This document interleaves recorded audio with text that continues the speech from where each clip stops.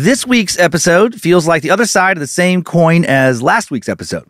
Maybe that's why I was drawn towards wanting to tell it. Also, I wanted to dig into this story because this tale is actually a much weirder side of the coin. Telling another story about a parent being involved in the murder of one or more of their children, and just like Alec Murdaugh last week, not seeming too publicly shaken up about it. What is the biggest social taboo you can think of? Is it killing your child or having your child killed by someone else? In talking about so many heinous dirtbags over the years here, we've dealt with a ton of social taboos. Cannibalism, necrophilia, serial rape, extreme incest and molestation, sexual attraction to gore or torture, and on and on. But we haven't had many stories centered around a mother murdering their children. Casey Anthony, while not convicted, I do believe she killed her daughter. Belle Gunness, while we don't have any hard evidence, I think she killed several of her kids. And there's probably someone else we've covered I'm forgetting. But the point is, it's rare. It goes against pretty much every image we have of mothers, of someone caring and kind, someone exceptionally nurturing, someone who would sacrifice anything for their child or children. To much of the world, motherhood is a sacred role, made iconic in religious figures like the Virgin Mary in Christianity, Durga, the supreme mother goddess of Hinduism, Tara, the mother of all Buddhas, and Gaia, or Mother Earth. All of these figures embody compassion, purity, goodness. And it seems that most of us have an idea that mothers in general, even people who are, still complicated and fallible human beings, meat sacks like the rest of us, they usually want the very best for their children. And yet the tragedy of maternal filicide or child murder by mothers has occurred throughout history and throughout the world. Usually based on research published in scientific journals, it happens most often as a result of psychosis. According to one study, mothers who murder their children are often poor, socially isolated, full-time caregivers, who were victims of domestic violence or had other relationship problems. The stress compounded until they snapped. That will not be the case at all with today's subject. Lori Vallow is no victim. She seemed to have everything going for her. A beauty queen contestant from a wealthy family, she grew up in San Bernardino, California, in a neighborhood described as country club-like. She had so many advantages. She had a loving family, although maybe one member of her family a little too loving, as we'll see, and the support of a solid LDS community.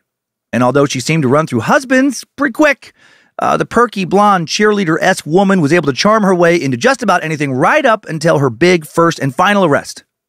Overall, she lived a charmed life. She was even once a perky contestant on Wheel of Fortune. She would have 2 children, Colby and Tylee, by her second and third husbands, and adopt a third child, a little boy named JJ, with her fourth husband. A lot of marriages, but she experienced a lot of financial security. She lived in all kinds of places, from Texas to Arizona to Hawaii, often in big houses with swimming pools, all kinds of modern luxuries. And then in the middle of what seemed like her best marriage by far, Lori started getting weird with her religious beliefs, like real weird, apocalyptic, and completely insane. She met others who shared a similar vision of her insanity, her version, and then things started getting so much weirder, dangerously weirder. She soon believed she was on an important mission from God, one of God's chosen warriors. And to help God out, a lot of people would need to die. A lot of zombie people. Buckle up for a wild ride this week. A true crime meets cult meets what the fuck is even going on in this story, set largely right here in Idaho, edition of Timesuck. This is Michael McDonald, and you're listening to Timesuck. You're listening to Timesuck.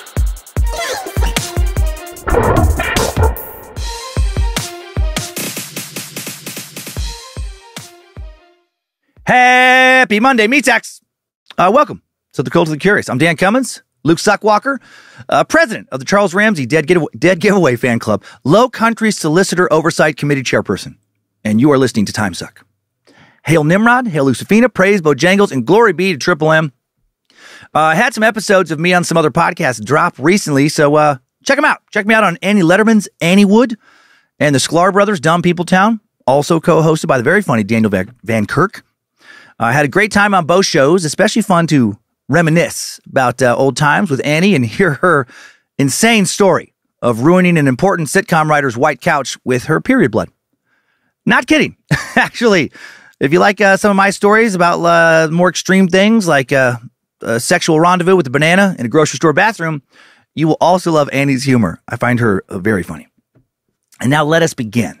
Let us explore a real fucking crazy, thankfully short-lived, and very murderous Idaho-based cult.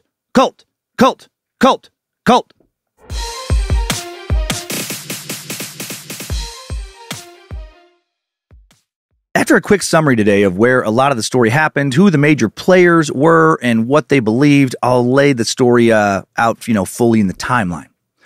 Some of the most dramatic elements of this crazy story played out over the past few years in Rexburg, Idaho. About a 7-hour drive from Suck Dungeon, around 470 miles from where I sit, which for those of us living in Idaho or just the Pacific Northwest in general, people used to long drives via the interstate or 2-lane highways between places.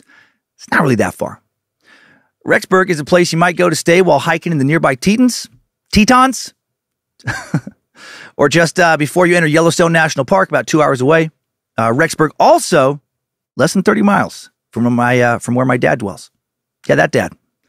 Guy living in Idaho Falls, past 6 or so years, so close, so conveniently close to where the most heinous crimes of this story took place. Living there when these crimes occurred, I got to wonder, did the police at least question him for any of these crimes? Because I know for a fucking fact he doesn't have an alibi for, the times when some or maybe even all of these crimes took place. Oh, and I forgot to point out last week how Dad Watch could have really helped prevent the crimes of Alec Murdaugh, had it existed in South Carolina's Low Country several years ago. Of course a dad did what he did. This week might want to... This might want to make us launch a Mom Watch as well. What would Mom Watch? What would the acronym stand for? How about meticulously observing maternal women assholes trying to commit homicides? I feel like that plays. Anyway, Rexburg, also home to one of the largest Mormon communities outside of Salt Lake City, and the largest in Idaho, with an estimated 95% of the city's roughly 40,000 person population identifying as LDS. City also home to the BYU Idaho College campus, a school known as Rick's Academy and then Rick's College for the first 99 years of its operation. Story played out among a community of fringe LDS members who believed that Rexburg would become a very important place in the end times, which of course, we're fast approaching. And many of the cast of characters in today's story naturally believed that they would have major roles, very important people in the end times. They would become the saviors of Mormonism, leading the 144,000 faithful to be saved in these white camps. The number 144,000 mentioned in the book of Revelation has been interpreted in different ways by various denominations and doomsday groups for years and years and years. Latter-day Saints believe the 144,000 are high priests who will administer the everlasting gospel to the world in the last days according to the church's doctrine and covenants. The idea of tent cities or cities of light, that's a common theme in the literature of the Latter-day Saint prophecy subculture. The term white camps, made up by Lori's last and worst husband, Chad Daybell, and likely refers to white tents often seen in LDS people's visions, thought to possibly refer to the divine protection these tent cities will receive during big final apocalyptic battles. The idea of locating a site to weather the difficult time period preceding the second coming of Christ is a revival of 19th century LDS efforts to gather in the Rocky Mountains for safety. This concept of gathering in the Latter-day Saint tradition is how God protects the righteous during the apocalypse. And no one was going to be more righteous than Chad and Lori. Chad and Lori both grew up LDS, and a lot of their ideas are rooted in some way in LDS beliefs, but their version of these beliefs, it's so incredibly twisted. It doesn't end up having much to do with mainstream Mormonism beliefs at all. Their beliefs wouldn't even really be based in the teachings of any FLDS fringe groups either. Chad, the source of all this shit, just kind of came up with his own thing, his own horrible thing. And Lori loved Chad's thing. And you can interpret that in a variety of ways, and it'll be true. She loved all of Chad's things. Lori and Chad would belong to a small group of people, most of them women, who believed Chad Daybell's visions wholesale. Daybell claimed 2 near-death experiences in his late teens and early 20s. He claimed that they left him with a special connection to the spirit world. As an author, he later wrote about his experiences, including additional visions of the future his connection allowed him to have. Many of Daybell's fiction works focus on end of times, doomsday, apocalyptic scenarios, floods and fires, the country erupting into civil war, etc. Much like the same kind of bullshit other doomsday motherfuckers we've covered have preached. But Chad's take on it all, while sad, of course, because of the people who will die in the story, also is highly entertaining. It was like, this shit is so fucking ridiculous. It was like he and his followers were just constantly playing this improv game when they were coming up with Chad's bullshit, where you just never said no matter how ridiculous the idea was that you were supposed to riff off of. Like whatever crazy idea anyone tossed out just got incorporated into the ideology. Just so much, just yes and. Chad was a frequent guest at preparedness conferences and appeared on a lot of prepper podcasts, both being places where other LDS people desperate to be stars of some apocalyptic, there's never been a more exciting time to be alive than now, Earth's final battle action flick, flock to hear about how to live through the apocalypse. It was at one of these conferences where Lori first met Chad, and together they'd form a tight little circle around them of true believers, a circle of friends who believed all the fucking loopy, zombie-laden shit they were espousing. So what did they believe? Basically, they all came to believe that they were reincarnations of biblical and real-world figures, larger-than-life figures who had been brought to Earth to fulfill God's mission and cleanse the world of evil. Totally. Of course they were. God chose these fucking idiots to lead us in our final days. It's the same story over and over. Just a couple of fucking losers. The God's like, nah, these are the saviors. We've heard the story so many times, and I never get tired of it. Still very entertained by the powerful elements of self-delusion and narcissism that just feed this particular ideology. You know, we are the most important people who have ever lived, and that is why God chose us. The way Chad told it, each world in our universe was created with a Satan figure and a savior, or really multiple saviors and devils over the centuries, though, of course, Chad and Lori were the most powerful and final saviors that Earth would ever see. The fifth world in their idea of the universe was Earth, which is in dire need of spiritual cleansing. And Lori, Chad, and a few others would, purge this world's evil by, focusing really hard on it and talking about frequencies and vibrations and doing rituals and shit. Don't try and make too much sense of any of this. A lot of these people are truly fucking idiots.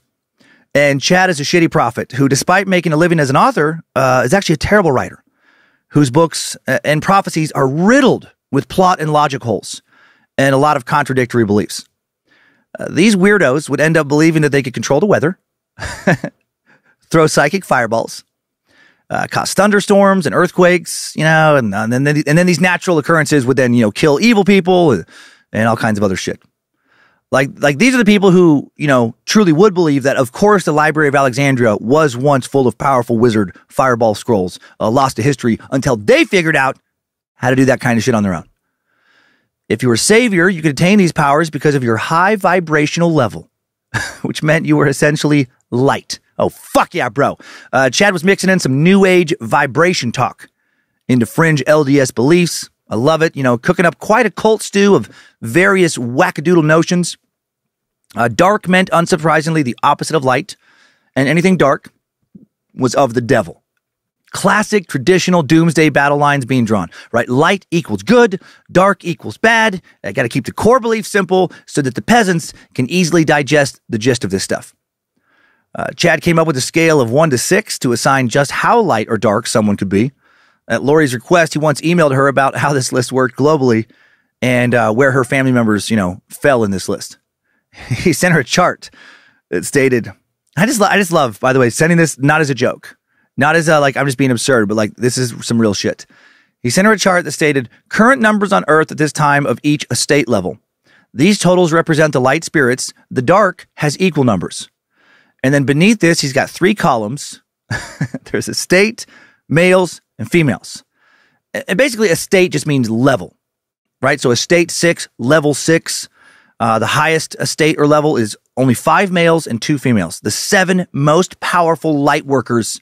Well, I guess 5 most powerful light workers on Earth, and then 2 fucking evil demon zombie monster, like the big boss monsters. Estate 5.3. I don't know why it goes from 6 to 5.3. 0 males or females. I don't even know why that level exists if no one's on it. Estate 5.2, 71 males. 0 females. A lot more righteous men than there are righteous women, apparently. Estate 5.1, 133 males and only 4 females. Oh, that's awkward. Estate 4.3, jumping down a bit, 700 males. Oh, but up, okay, 1,300 females. Interesting, didn't expect that shift. More good women than dudes on that level, but there's only more women on the lower levels. Sorry, ladies. State 4.2, 7,000 males, 13,000 females. Estate 4.1, 70,000 males, 130,000 females. Estate 3, 700,000 males, 2.3 million females. And estate 2, billions of males and billions of females. And there's not a 1. There's not an estate 1. Not sure why that isn't there. But again, it's not like Chad was real worried about, any of this making sense. Underneath the chart, Chad wrote, most LDS members are level 2, like level 2 lightworkers. Most bishops and ward leaders are level 3. Most stake presidents and general authorities are level 4. Okay. Most apostles are level 5. A few are level 6. And also the dark can only match the light numbers, not exceed them. It repeats that there. That is why there are a few 5s on Earth right now. It limits the dark's power. 2s and 3s are fluid and can change sides during Earth life. 41 and above have made covenants to their side. They rarely switch. And that was the end of his message. You got that, peasants? Then after laying out how this very logical and obviously correct system worked, he wrote to Lori about where her family fit into all this. He wrote that her first husband was a 2L. Okay, your base level good guy. Right? Kind of like a fighting man, generic good guy. That's fine. Her second husband, 2D. Not good. Just kind of a basic, soldier of Satan. Not very powerful. Like like a orc, I guess. Maybe just a low-level monster minion. Her son, Colby, 3L. That's great. Nice. Bishop level god wizard. Colby's wife, Kelsey, 3D. At the time of this email, sent on October 30th, 2018. Kelsey every bit as wicked as Colby is good. And that was why Kelsey didn't like Lori, right? Because she was a devil witch. Lori's third husband, 4.3D. Holy shit. So much zombie in him. Lori's fourth husband, 3L. Oh, whew. Okay. All right. Another strong light worker. Her adopted son, JJ, 4.2L. So good. But her daughter, Tylee, this is unfortunate. 4.1 dark spirit. It's very wicked. Powerful devil witch. Able to take on and maybe even destroy a stake president. It's dangerous. Probably can shoot fireballs or at least raise the dead like some type of necromancer. Both Lori and Chad had reached, of course, the highest level of lightness. They were perfect 6s. It's incredible. Also an odd number to associate with being super holy. I've mentioned the word zombie several times now. That's not random. In Chad's belief system, if you were dark, you were some sort of demonic zombie. Once Lori and Chad identified anyone as a zombie, they began using pseudonyms to refer to the evil spirits that possess them and zombified them. Examples include Lori's husband, Charles Vallow, who they would often refer to as Ned, Garrett, or Hiplos. Those were his demon zombie names. Tylee's evil spirit was called Hillary. Of course, obvious nod to Hillary Clinton. Not sure where the other names came from. I didn't know, Ned was a big name in demonology or anything. Tammy Daybell's dark spirit, Chad's wife, would be referred to as Viola. Another very interesting demonic name choice. To deal with these strangely named devil fucking zombie spirits, Lori, Chad, and their circle would have prayer-like ceremonies where someone would read forms of scriptures and encourage spirits to vacate the bodies of these people using the power of God. It was kind of like a remote exorcism, but one where you would also then have to find and kill the host later for some reason. Once a spirit was pushed out of a body during the casting, well, then the body must, obviously, naturally, then be destroyed by being burnt, torn apart, bound, sealed, like suffocated, so that the spirit couldn't, come back into the body. Did I mention how dumb all this is? Some members of this little cult Chad built apparently thought that this destruction portion was just metaphorical. Not so different from talking of reclaiming one's power or shutting out negativity, but for Lori and Chad at least, and Lori's brother Alex, not the case. They will literally get some bodies destroyed. Okay, one more thing now before we get into this weird-ass fucking timeline. Going to deal with a big cast of characters today, and it's worth introducing them all up top here in order to help, reduce some confusion later on. So first and foremost, we have Lori Vallow, the star of our show. She would also be known as Lori Cox, Lori Ryan, Lori Daybell. Parents, Barry Lynn Cox and Janice Cox. So much Cox. Not a single Richard in today's Suck, but plenty of Cox. So write that wrong. Lori has two older brothers, Alex and Adam Cox, the Cox Bros, old double Cox. One older sister, Stacy Cox, as well as a younger sister, Summer Cox, the Cox Girls, triple Cox. Man, Summer Cox, she never got teased for that name growing up. Not fucking once.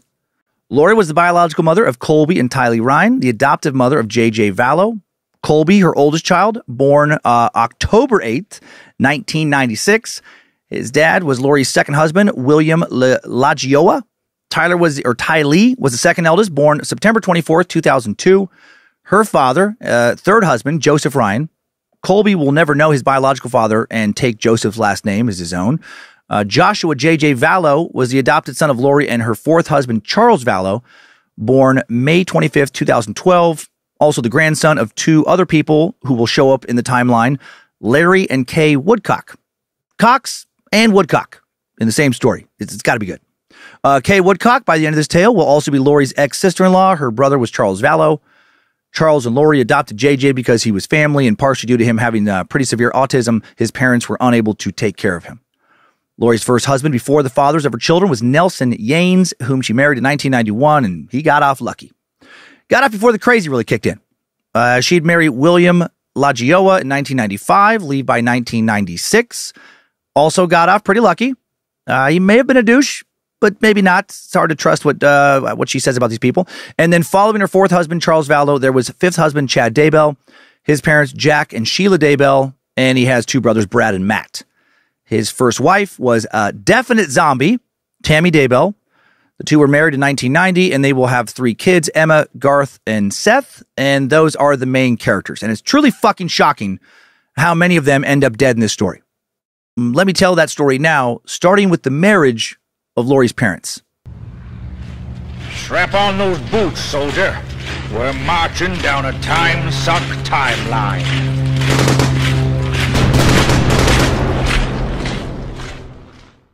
On November 19th, 1965, 18-year-old Janice Connor marries 24-year-old Barry Cox in San Bernardino, California. Barry Cox. Not gonna lie, pretty bummed that his name wasn't Harry. No way kids at school ever called him Harry Cox growing up. That never happened. Janice Connor, now Janice Cox, had small features and a big bouffant of black hair. Which, now that I have Cox on the brain, it makes me think, I just picture her head being just full of pubes. Just a nice foliage of pubic hair up top. She'd graduate from Eisenhower High School. Barry Cox was tall and thin, could be described as long and hard. Somehow always landed in the very center of photos of the San Bernardino High School's a cappella singing group, where he was the leader of the bass section. Barry Big Bass Harry Cox. The pair would live at a home on North Sycamore Ave, long curving road that hugged the vast greens at the golf course at El Rancho Verde Country Club. People who grew up in the area called the neighborhood simply the Country Club. And through the 80s and 90s, it was considered to be where well-to-do families and members of Rialto's upper crust chose to live. Rialto buttoned up next to San Bernardino. Many houses had a view of the course with the San Bernardino Mountains in the distance. Cox home was one level with a wide driveway, 4 bedrooms, nice swimming pool in the backyard, living that California dream. Janice would be a homemaker. Barry would make his money working at a life insurance agency as an estate tax collector. For a time, he worked for Beneficial Life Insurance, which was owned and operated by the LDS Church. And yes, the Coxes were Mormons, big gaggle of Mormon Cox, devout attendees at their local ward of the LDS Church. But maybe not quite as conservative as some of the other members. Might have been some zombies in the Cox clan. Janice sometimes would sunbathe alongside the pool, as in wear a bathing suit that would show off most of her tits and all of her upper thighs. What the heck, Janice? That Cox lady liked to live dangerously, I guess. Harry Cox drove a flashy car with rabbit fur seat covers. Okay. And the family often flew to Hawaii for lavish vacations where they would all show a lot of cock skin down at the beach. Backing up to the very beginning of their marriage now. Less than a year after they got hitched, Janice gave birth to her first child, daughter named Stacy. Rest of the Coxes would arrive in rapid succession. Alex in 68, Adam in 69, Laura, who died as an infant in 1971. Lori arrived in 73 as the second to last Cox, or is it Cock? Summer, born in the summer of 1975. Hence her name. And then I guess they finally felt like they had enough Cox living under one roof.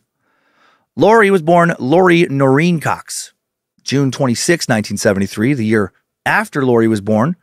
Barry ran for city council in Rialto, hoping to, quote, reduce all unnecessary spending and also make any mockery of the name Cox a fucking felony punishable by death. Or maybe just the first financial thing. He came in fourth place. This poor showing may have been due to Barry's fast and loose kind of Mormonism. Not everyone loved the ways these Cox lived their lives. Barry was often loud at church in moments that were dedicated to silent worship. Shut the frick up, Bear!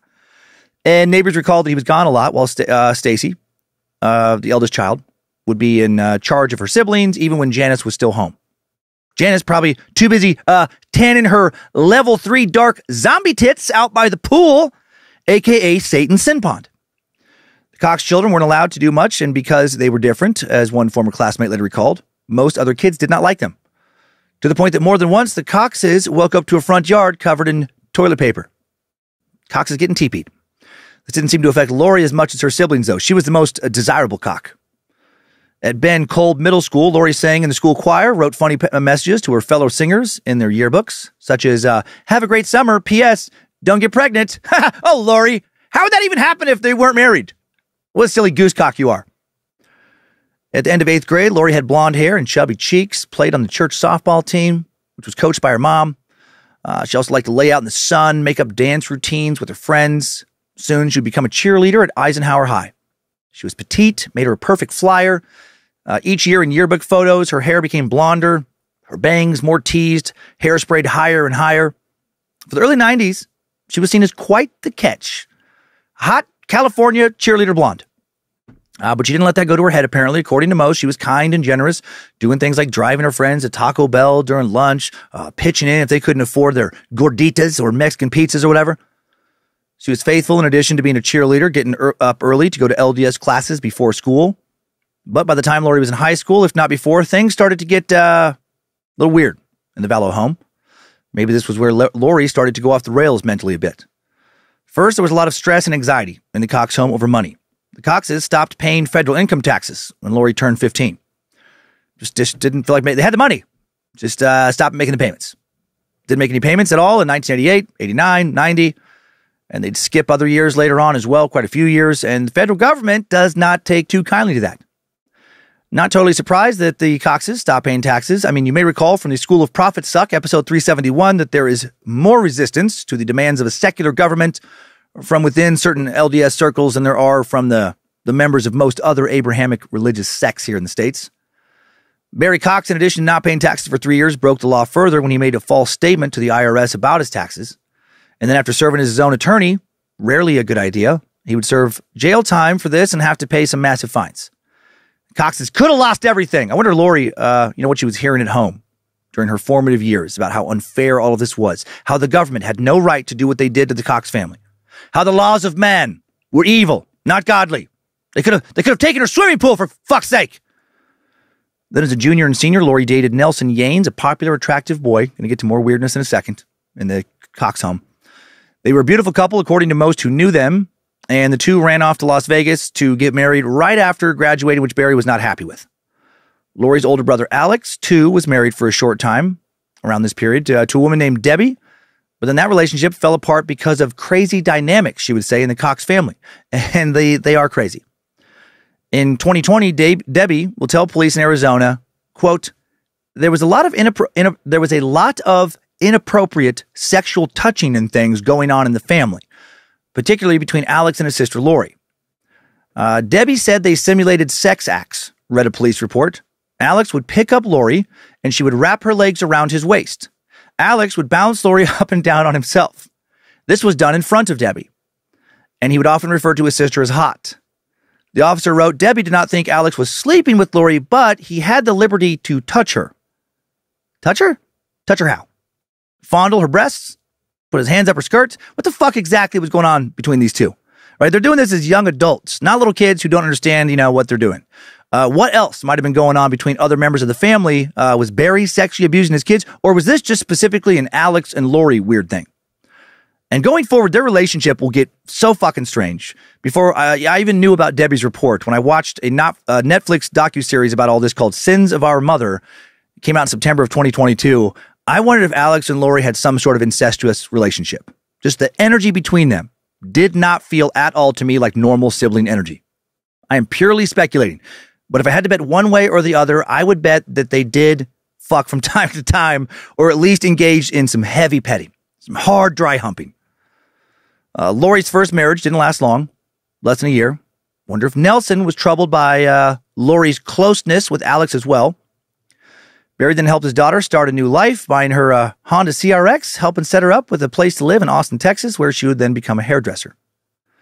Now let's change focus for a bit and meet the fucking psychopath, who will later become Lori's fifth husband and a real world destroyer. March 9th, 1990, that day, 21-year-old Chad Daybell marries 19-year-old Tamara Tammy Douglas. Chad was originally from Springville, Utah, growing up on an avenue of brick homes with well-tended gardens and American flags proudly flying out front. Springville, 50 miles south of Salt Lake City, just south of Provo. Around 80% of the residents at this time were LDS. Both of Chad's parents had attended Springville High. Jack was a member of the Future Farmers of America, and his younger girlfriend, Sheila Chestnut, was a part of the varsity cheerleading squad. The pair hastily married before Jack was drafted to fight in Vietnam in the mid-60s and left for a naval base in San Diego. Once Jack's naval service was over, the family returned to Springville, where he took a job at the nearby Geneva steel plant as an electrician, and Sheila gave birth to Chad and 4 more kids, Paul, Matt, Brad, and Rebecca. From a young age, Chad was fixated on death. It started when a third-grade classmate of his died suddenly and violently when a cave he was exploring collapsed and crushed him. 4th grade, he wrote a little kid novella titled The Murder of Dr. J and His Assistant. His teachers would praise his creativity. In middle school, Chad nearly shot his brother Matt to death on a hunting trip when they were trying to rustle up some pheasants. In fact, he did pull the trigger while the gun was apparently pointed at Matt, but no round fired. Chad and his family would go on to think this was a divine miracle. Matt's life was spared by God. No miracle would come to stop Chad being bullied in middle school, though. Mad at the world after being picked on, he apparently made a habit of killing bees on his walk home. The bullies would pick on Chad, and then Chad would, kill the bees. Okay? And one time while killing bees, he claimed he first heard the voice. Yep. He would later write about the voice extensively, how it scolded him, counseled him, reminded him when he went astray. Sometimes it gave him direction, sometimes it gave him militaristic commands. And he said he never disobeyed the voice. So what was this? Was this mental illness? Religious belief? Something akin to an imaginary friend? Just a nice way to avoid taking responsibility for your own actions? The voice made me do it. At the age of 14, Chad would receive a patriarchal blessing, a rite administered to baptized members of the LDS Church. The blessing declares their lineage, gives them personalized instructions from God. Despite this blessing being considered very private, Chad would describe it in his memoirs. He said it provided needed guidance at a time when he felt dejected, depressed, obsessed with Billy Joel's Only the Good Die Young, believing that maybe his life on this earth would be short. He wrote that the blessing made it clear I had a long, wonderful life ahead of me. He would serve a mission, attend college, marry a wonderful woman, have children, and enjoy spiritual gifts that would be made known to me in later life that I would cultivate to bless the lives of others. Some of those gifts would manifest in just 3 years. On a warm day in 1985, when Chad was 17, he stood on the edge of a 60-foot-tall cliff at Flaming Gorge Reservoir in northeastern Utah, about to take a leap that he later would say changed the trajectory of his life. At the exact second his feet left the earth and his body dropped toward the water, he wrote about how it was as if a door opened below him, and he fell right through it, into another place, into another dimension. And he wasn't even high when this happened. When he hit the water, he wrote, "It felt like I had slammed into concrete. A shock went through my entire body, and I saw a flash of white light. I felt an audible pop at the base of my skull and thought, oh no, I broke my neck." At the top of his skull, he claimed he could now feel his spirit starting to exit his body, spilling out through the crown of his head, but then luckily, it got snagged on some of his skull. His spirit did, in the process of leaving his body. It's like a bubble or something, like a sack, and it got snagged on some skull. It sucks, I hate it when your spirit gets snagged on something. Most of the time, I hate it. I'm gonna tell you though, one day, when my spirit got snagged, it saved my ass. I was 19 or 20 in a bathroom, and I was throwing up so much from a case of alcohol poisoning, and I almost puked out my spirit. But thank the Lord, it got snagged on a piece of ham and cheese Hot Pocket that I just tried to eat a few minutes earlier, and I didn't properly chew. And a big chunk of ham and cheese and some bread got stuck in my throat when I was puking, which was scary, but then my spirit got snagged on that ball of Hot Pocket, and it was a fucking miracle. And then minutes later, Minutes later, I started shitting my brains out. And another chunk of barely digested Hot Pocket got stuck in my butthole, and my spirit got snagged on that too, and it tried to exit me from the other hole. Twice! That partially digested Hot Pocket saved my soul that night. And doctors say Hot Pockets are bad for you. Pfft.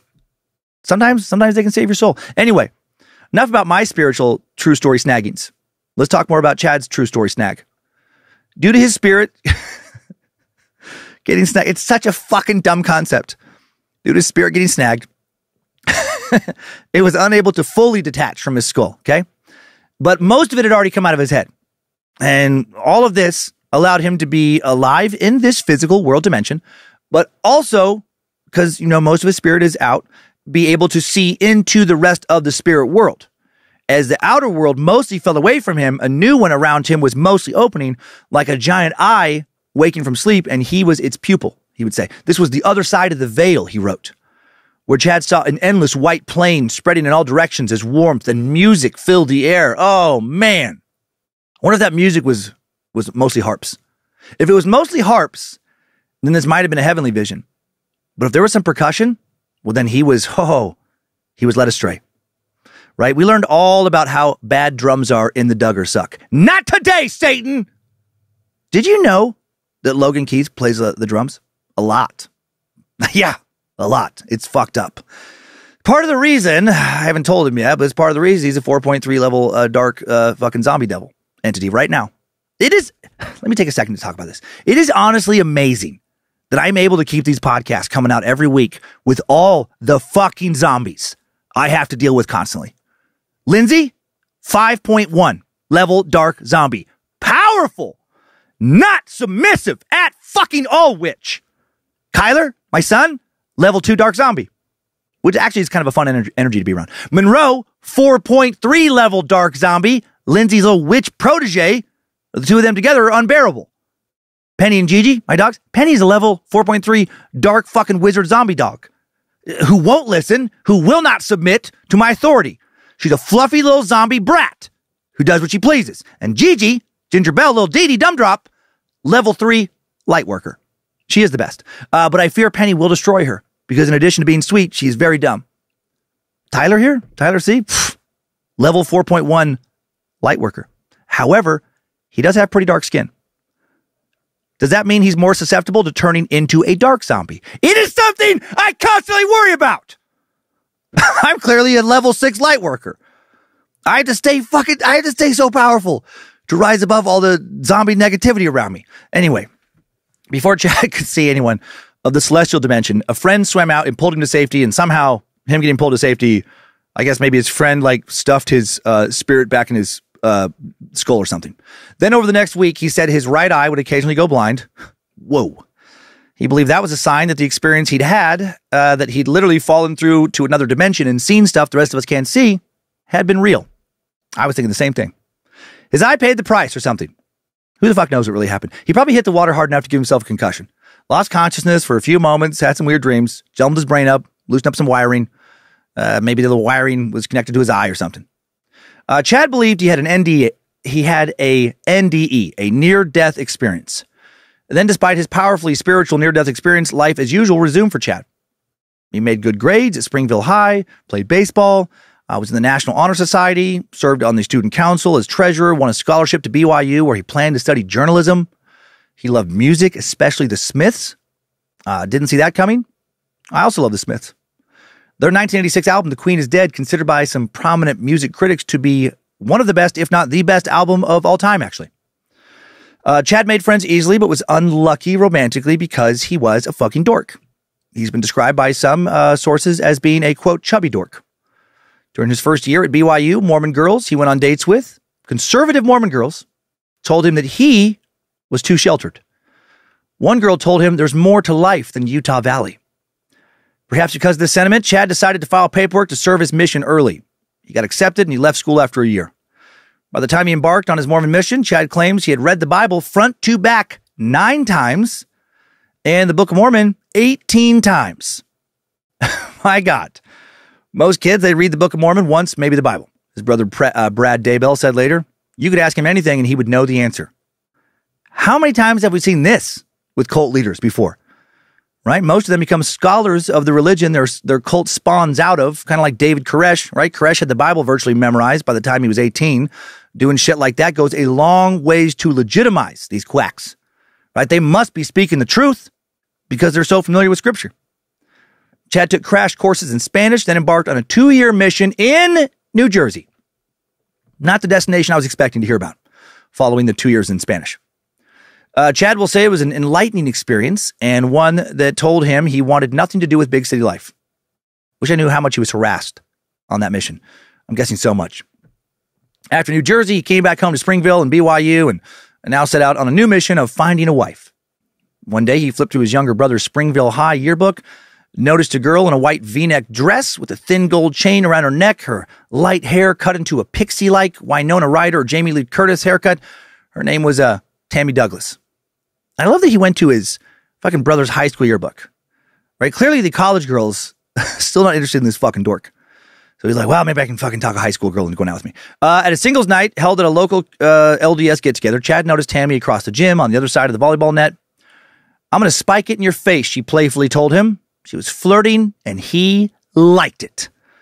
At Springville High, Tammy was a high achiever as well, a member of the National Honor Society, the band, the Spanish club, the yearbook staff.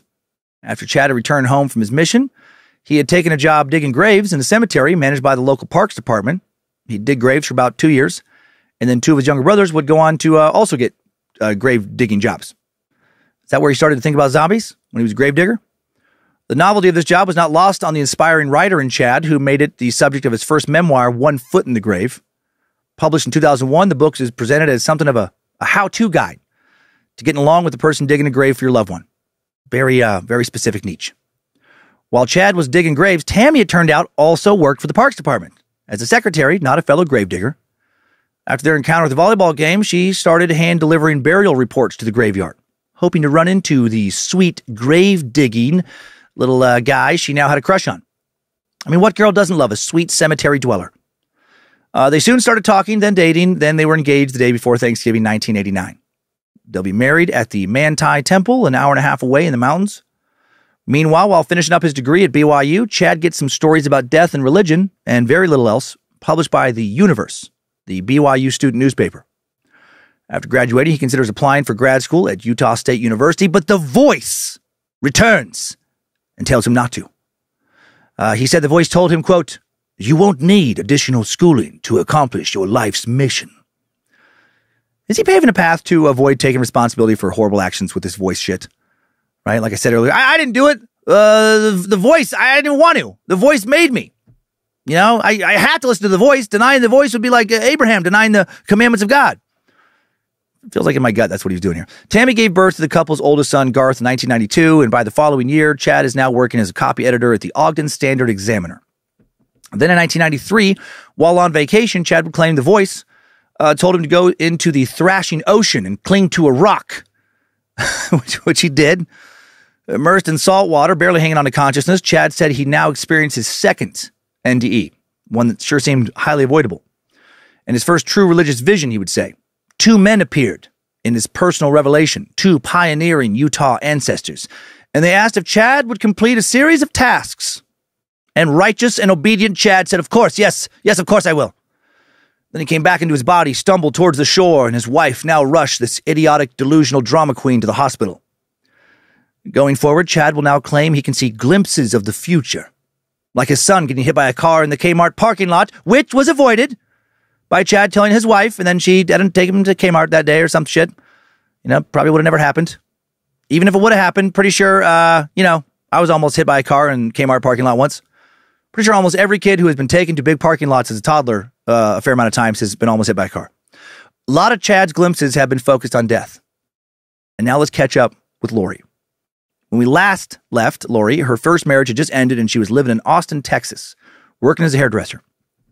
In October of 1995, still living there, the 22-year-old will briefly marry again to William Lagioa in Austin. According to court records, the pair had begun dating shortly after she moved there from California. At the wedding, she was around 3 months pregnant. We weren't in favor of him, Janice Cox, her mom, will later tell 2020. A few months after the wedding, things were already falling apart.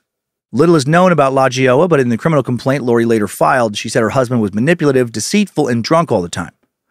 She alleged he had been physically abusive to her during the entirety of their relationship, and during her pregnancy, he had threatened to snap my neck and kill the baby if I ever called the police again to have him arrested. Her biggest mistake, she said, was initially forgiving all of Lagioa's sins. If he did any of that. She is so full of shit.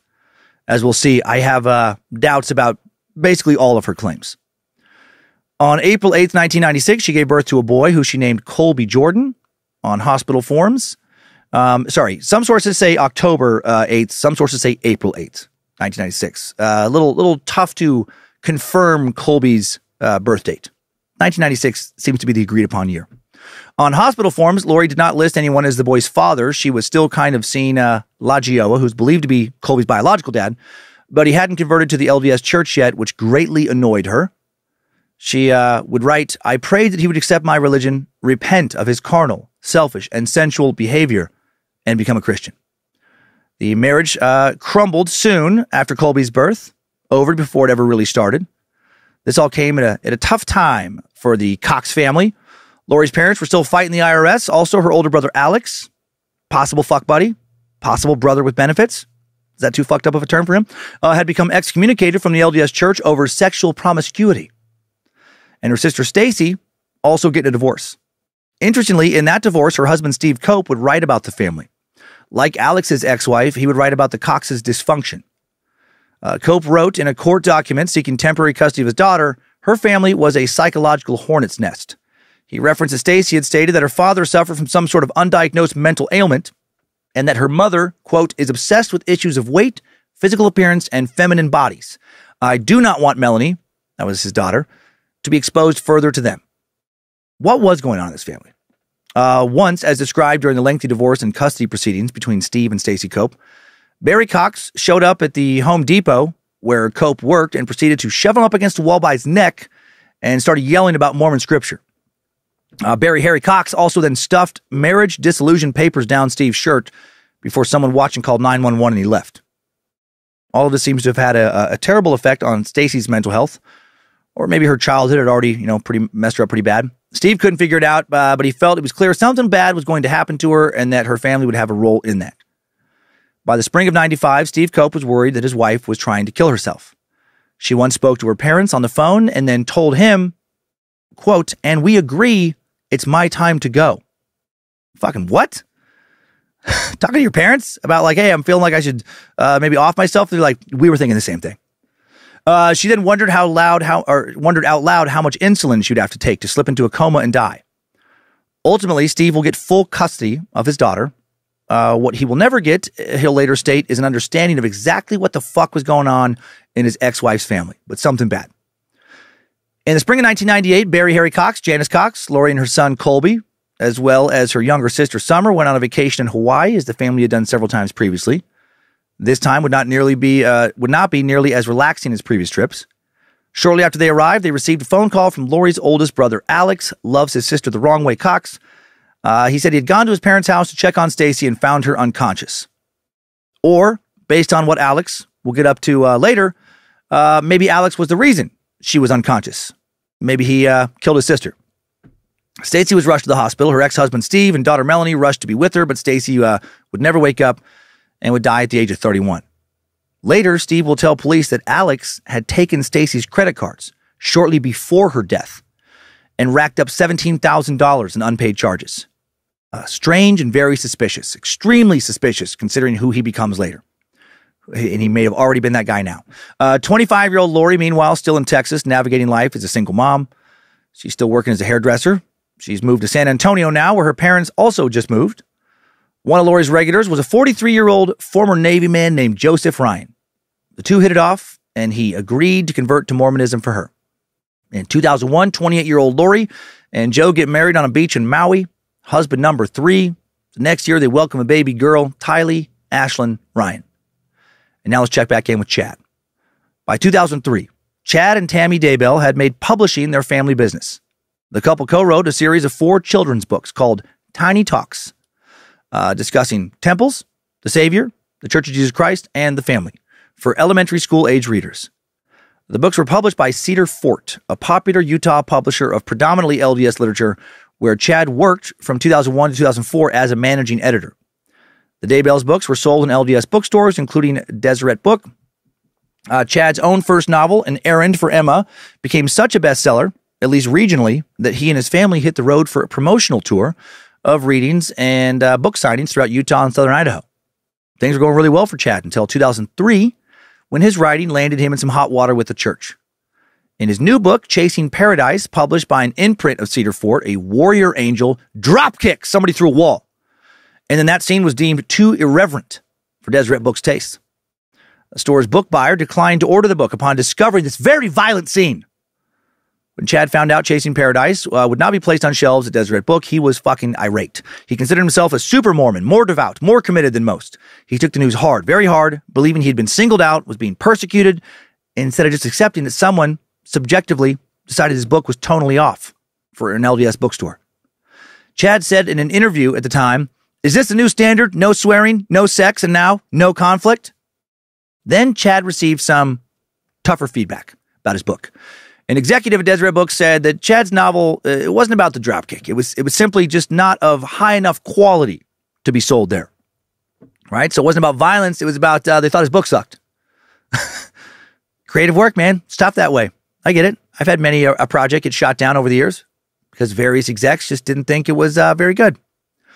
In response to the rejection, in 2004, the Daybells founded Spring Creek Book Company, a publishing imprint of their own. One that gave Chad, the artistic freedom to write whatever he wanted without editorial oversight, and to contact other authors, especially ones who had also had near-death experiences complete with religious visions, in particular, apocalyptic visions of the future. And a lot of this kind of author did exist at this time.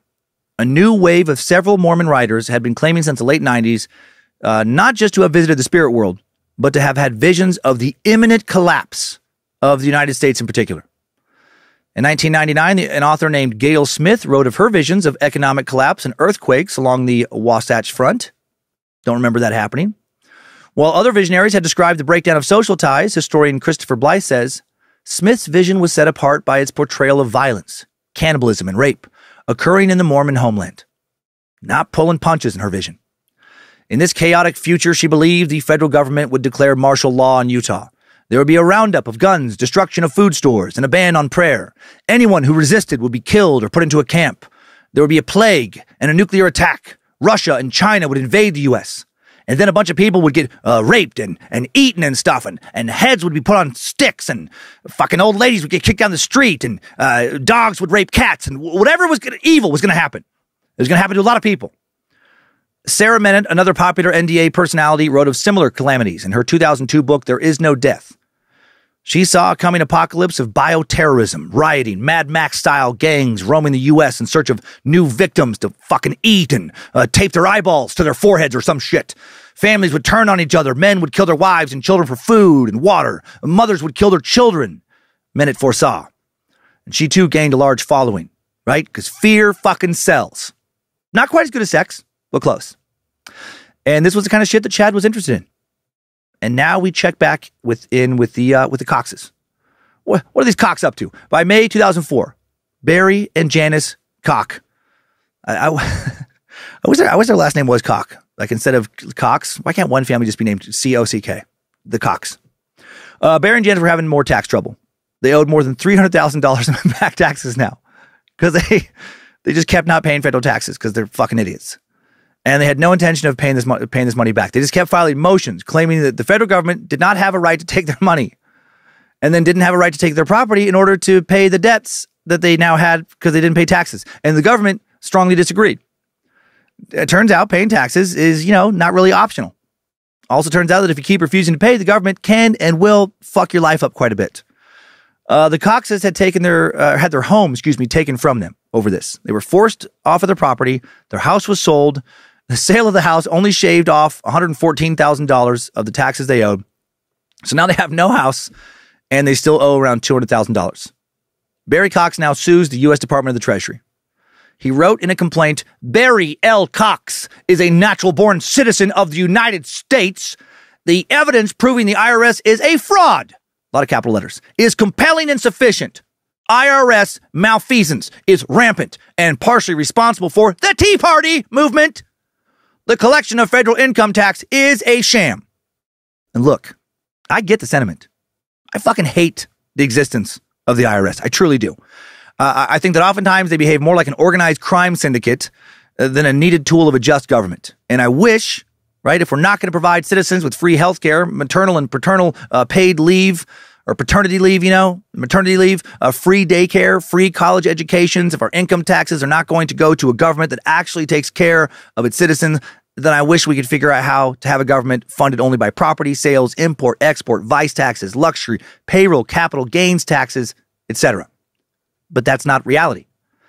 And I know the federal government would fucking destroy me if I stopped paying income taxes. So, I pay them. Barry didn't feel the same way. Barry was, much like his daughter will be, delusional. Someone who thought that the laws did not apply to them because, they're special, I guess. Also in 2004, Lori Cox, now 30 years old, has changed her name to Lori Ryan, adopting the surname of her third husband. She also appeared on Wheel of Fortune. I wonder if Pat Sajak did anything to her. Right? We've talked about that motherfucker's dirty deeds here before.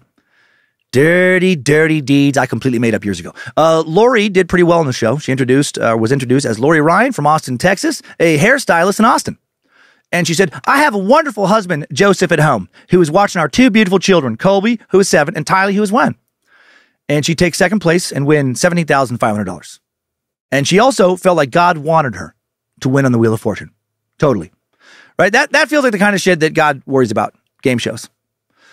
Lori already starting to weird out her also very religious siblings and friends with an increasing amount of talk about her special relationship with God. Everything she does, everything that happens is a sign of this or that. Proof that God has some kind of special plan for her. That same year, she also competed in the Mrs. Texas beauty pageant as Mrs. Hayes County because God wanted her to show off them titties. Come on. The devil wants you to keep them hid. The Lord wants them to see the light. Show off those titties. She would show off her toned, curvy body in a teal bikini and silver high heels, as the Lord wished. To me, it feels a little satanic, a little zombie influenced. Right? Feels like she wanted a lot of guys who were not her husband to fantasize about how fun it would be to ride her hot little used bike down the hill and off some ramps. By this time, the Ryan family had created a life of luxury for themselves, living in a custom 4,500 square foot house. That's a big house. With a curving staircase, long driveway, man-made pond in the backyard. But her husband, Joe, was maybe a terrible dude, but probably not. But maybe. His sister once saw him drag Colby upstairs and beat him with something, apparently. But, by something, I think she just heard some discipline.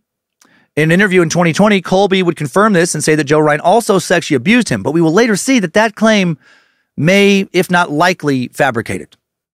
August of 2004, Lori files for divorce, and a fierce battle follows. During one recess at the courthouse in Travis County, Texas, Lori claims that Joe Ryan hit her, and then he was arrested for assault.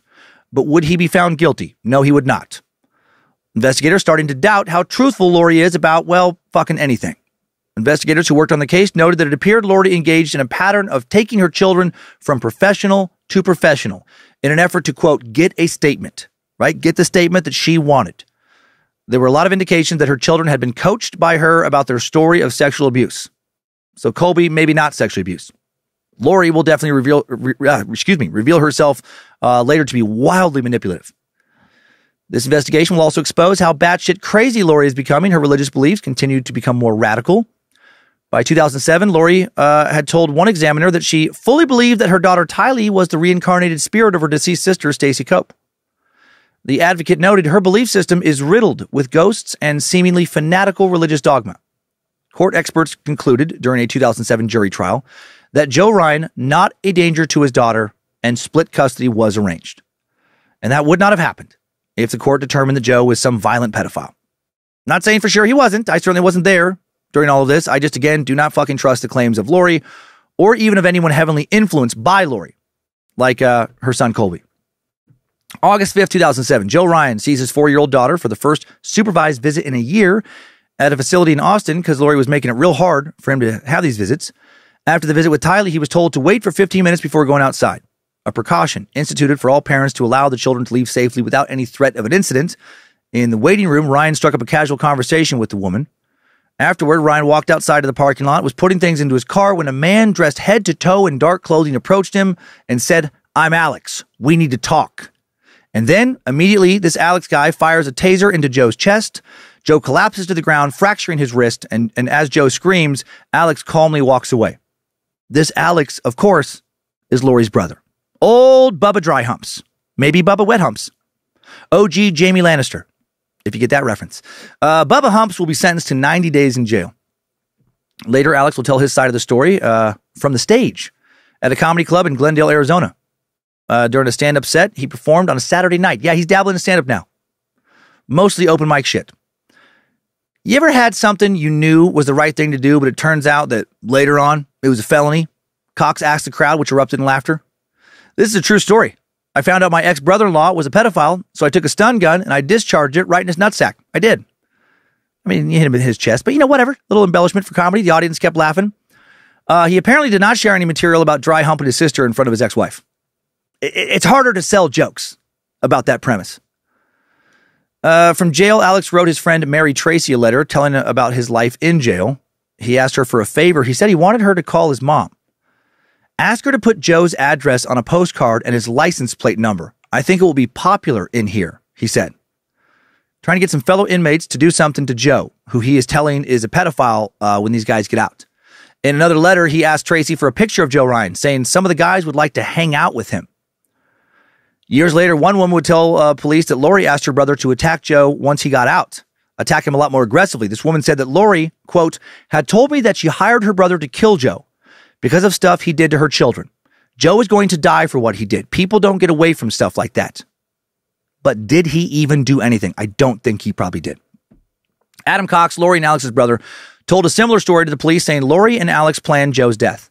And Lori found out Joe molested her kids, supposedly, and Alex got upset, and Al said, I'll take care of him.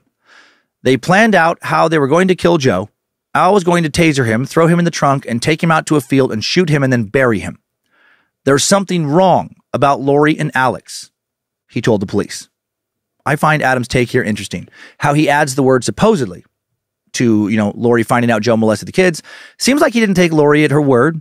And he makes it clear that he thinks something is wrong with both Lori and Alex. How long did he think that? Did he start to think that back when they were all kids and Lori and Alex were doing weird sexual shit? Also, by the time this is all happening, Lori is already remarried again. Really seems to not be too worried about how many miles she's putting on her bike. Oh, but the bike reference is confusing. It comes from the Duggar family episode. Patriarch Jim Bob, very worried about his daughter's bikes, a.k.a. bodies, being ridden by more than one dude. Because, a woman's worth is based almost entirely in her lifetime number of dicks. That makes sense. February 24th, 2006, Lori had gotten married to Charles Vallow in Las Vegas, husband number 4. He was a 49-year-old financial planner. She was a 32-year-old gold-digging wackadoodle brother fucking psychopath or something. I'm not totally sure what she was at this point in the story, other than an insane person who has now been married 4 times by the age of 32. Vallow was a former college baseball player. He had big muscles and a big truck, liked to live a big, wealthy lifestyle. Lori was, according to some sources, a trophy wife of his, who mostly wanted to make trips to Hawaii when she pleased. And they were what each other wanted, apparently. Or at least thought they were at first. Charles converted to Mormonism to placate his new wife. Both had children from previous marriages. Lori had Colby and Tylee, and Charles had 2 boys. They've asked in some articles, I've read to have their names, real names, not used. So I'll respect that wish here as well. Both Charles and Lori were locked into a custody battle with their former spouses. Interestingly, Charles' ex-wife, Cheryl Wheeler, would tell the court that Charles would often mix drugs and alcohol and become unstable. And she would later recognize a similar instability in Charles' new wife. Also, court records show that in 2007, Wheeler filed an affidavit in support of extraordinary relief in Travis County, Texas, in which she alleged her sons were being subjected to inappropriate sexual behavior in the Vallow household. Wheeler said that she found a provocative photo of her son's new stepsister, 4-year-old Tylee, on their cell phones. But what the fuck is that? Something random or some pattern continuing here from Lori's own upbringing? What is with his family, right? And healthy sexual boundaries. Wheeler also said she became concerned after her sons said that their father and stepmother would regularly give them NyQuil or prescription sleeping pills, and that they witnessed excessive fighting between Lori and their dad. As a result, cameras were installed in the house to monitor the children. They would never turn up anything alarming or capture anything alarming, though. After they married, Charles and Lori moved to Arizona, and Lori's ex, Joe Ryan, relocated as well in order to continue to be able to see his daughter, Tylee. Lori, however, believed he was simply trying to torment her by moving to Arizona. So what the fuck is old chatty doomsday daddy up to around now? Nothing too exciting, actually. Still married, still writing, but his writing is getting pretty weird. Around late 2007, Chad Daybell began rolling out his first multi-part fictional series called Standing in Holy Places, based on his personal revelations and visions. Now, previously, he had said his stories were meant to be taken as fictional, nothing more. But now the line between what was a Daybell fictional story and what was Daybell prophetic vision begins to blur. It soon becomes clear that his fictional books serve as a window into a lot of very real things like his belief system, goals, priorities, and aspirations. By the mid-2000s, Chad had evolved far beyond where he'd started with Tiny Talks books, those ones that he and Tammy co-authored for kids years prior. On the covers of many of his paperbacks, his name runs across the top now in large, white, serif letters, a styling typically reserved for best-selling authors, reflecting his intention to be ranked among the literary heavyweights, right? Tom Clancy, John Grisham, Stephen King, and Chad Daybell. Often, though not always, Chad's books begin with an apology.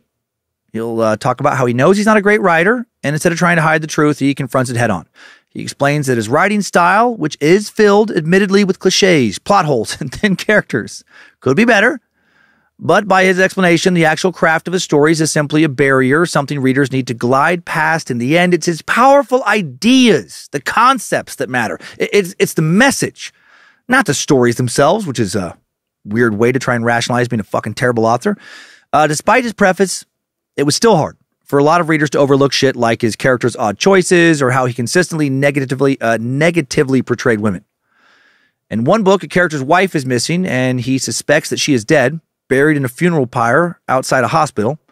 However, he does not mourn the loss. Doesn't even look for her. He simply shrugs, decides, she's probably dead, and just leaves to go join a group of strangers at a survivalist camp. Very similar to how Chad will later casually shrug off the death of his own wife. In another book, the protagonists are a young Mormon missionary named Nathan Foster and his pretty girlfriend, Marie Shaw, two Latter-day Saints who are facing the same daily challenges you are.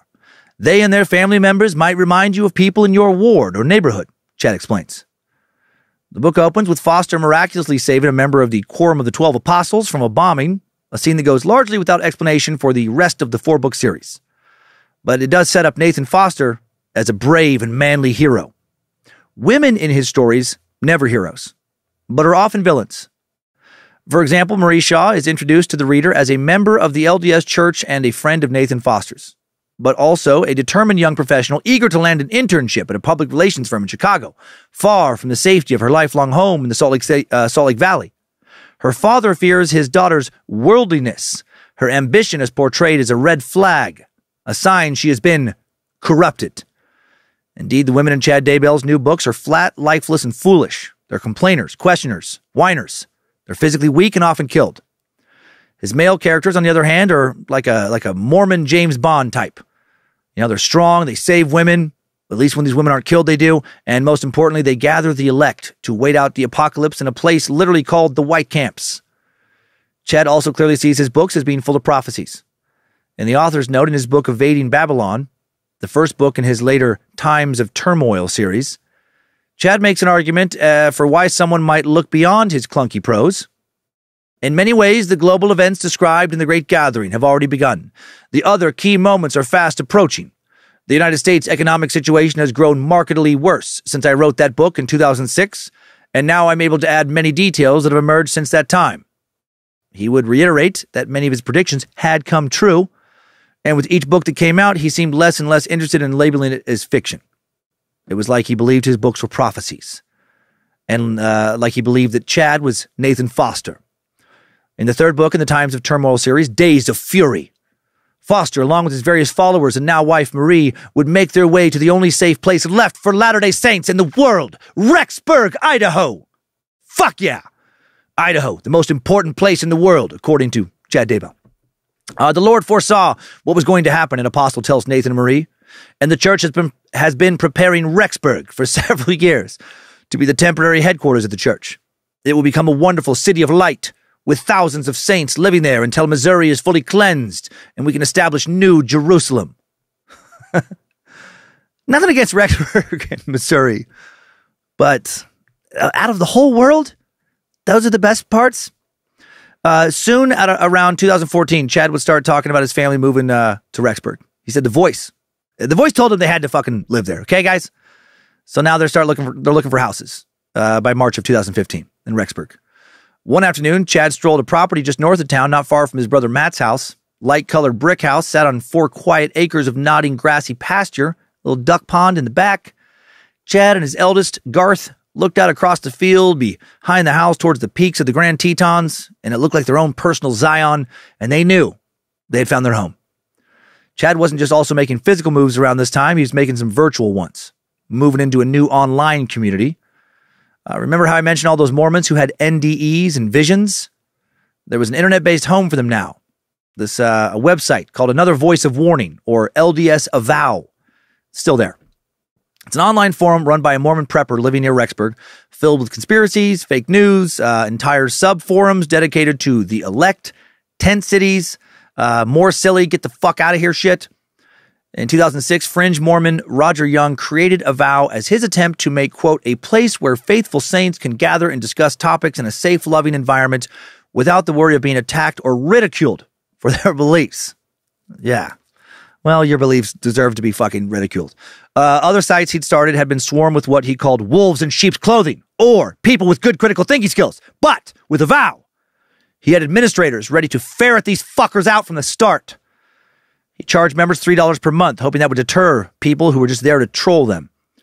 With the new site, Avow would also have a store run by Christopher Parrott of Rigby, Idaho, just south of Rexburg. When Avow started, the only book the store stocked was Sarah Mennett's NDE account, There Is No Death. And then for years, the store would also sell all of Chad Daybell's titles. He quickly became a big-time member, right? Big fish, small pond. Well-known, popular, considered highly learned. This site, again, still active today, now charges between $3.75 and $5 a month to join. Pretty reasonable if you're looking for a new place to meet a lot of batshit crazy, paranoid, delusional, self-important wackadoodles. On this site, Chad would meet a woman, a so-called lightworker named Julie Rowe. Once Chad and Julie got to talking, they both realized they had a lot in common. Both were fucking insane. Both were also LDS. Both claimed to have had several near-death experiences. Both felt compelled to share those with the world, despite church authorities cautioning them against doing so. Both felt burdened by what they couldn't say and wanted to free themselves from those constraints.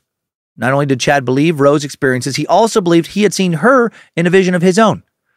Chad said he had seen a tall, dark-haired woman in a full waking vision of her, speaking to a large group. He offered to publish her story through his Spring Creek book company. The book, A Greater Tomorrow, would be full of terror-inducing predictions, moments of destruction, pestilence, famine, fire, despair, and it was a hit, at least amongst the people on Avow. Spring Creek hastily released a follow-up, Julie Rowe's second book called The Time Is Now. And this book foretold of dragons slithering in the sky above Seattle. Not kidding. Literally fucking dragons above Seattle for some reason. And how the biblical Cain once approached her in the airport. It's good stuff. Good, important stuff. Her second book sells just as well as the first. And now Julie starts a podcast called Eyes Open. You can still find some of the episodes online, at least on YouTube. And it is fucking hard to listen to. I tried. It's pretty bad. It's very, very bad. All the episodes I saw are just Lori recording herself on her phone in her car. Where she acts like she's super important. So important, she had to flee to the wilderness 3 years ago. Yeah, she was talking 3 years ago about how she had to hire a top-level security team to protect her. You know, from all the people who want to take her down because she's very important and famous. She acts like she's as famous as Taylor Swift or something. She has a little over 2,000 YouTube followers and almost no social media presence. She was only kind of a big deal in the very fringe echo chamber of Avow, and I'm sure some similar websites. Anyway, by the fall of 2015, not long after Chad had moved to Rexburg, Julie Rowe would be reprimanded by the LDS Church for her views. In September of 15, the church announced that members should avoid being caught up in extreme efforts to anticipate catastrophic events. The writings and speculations of individual church members, some of which have gained currency recently, looking at you, Jules, should be considered as personal accounts or positions that do not reflect church doctrine. Chad now became Rose's biggest online defender, chastising people for refusing to buy her books. He got his daughter, Emma Daybell, to narrate Rose's audiobook. Also used the controversy around what she was saying to begin a newsletter subscription service in which he sent emails interpreting global events through scripture.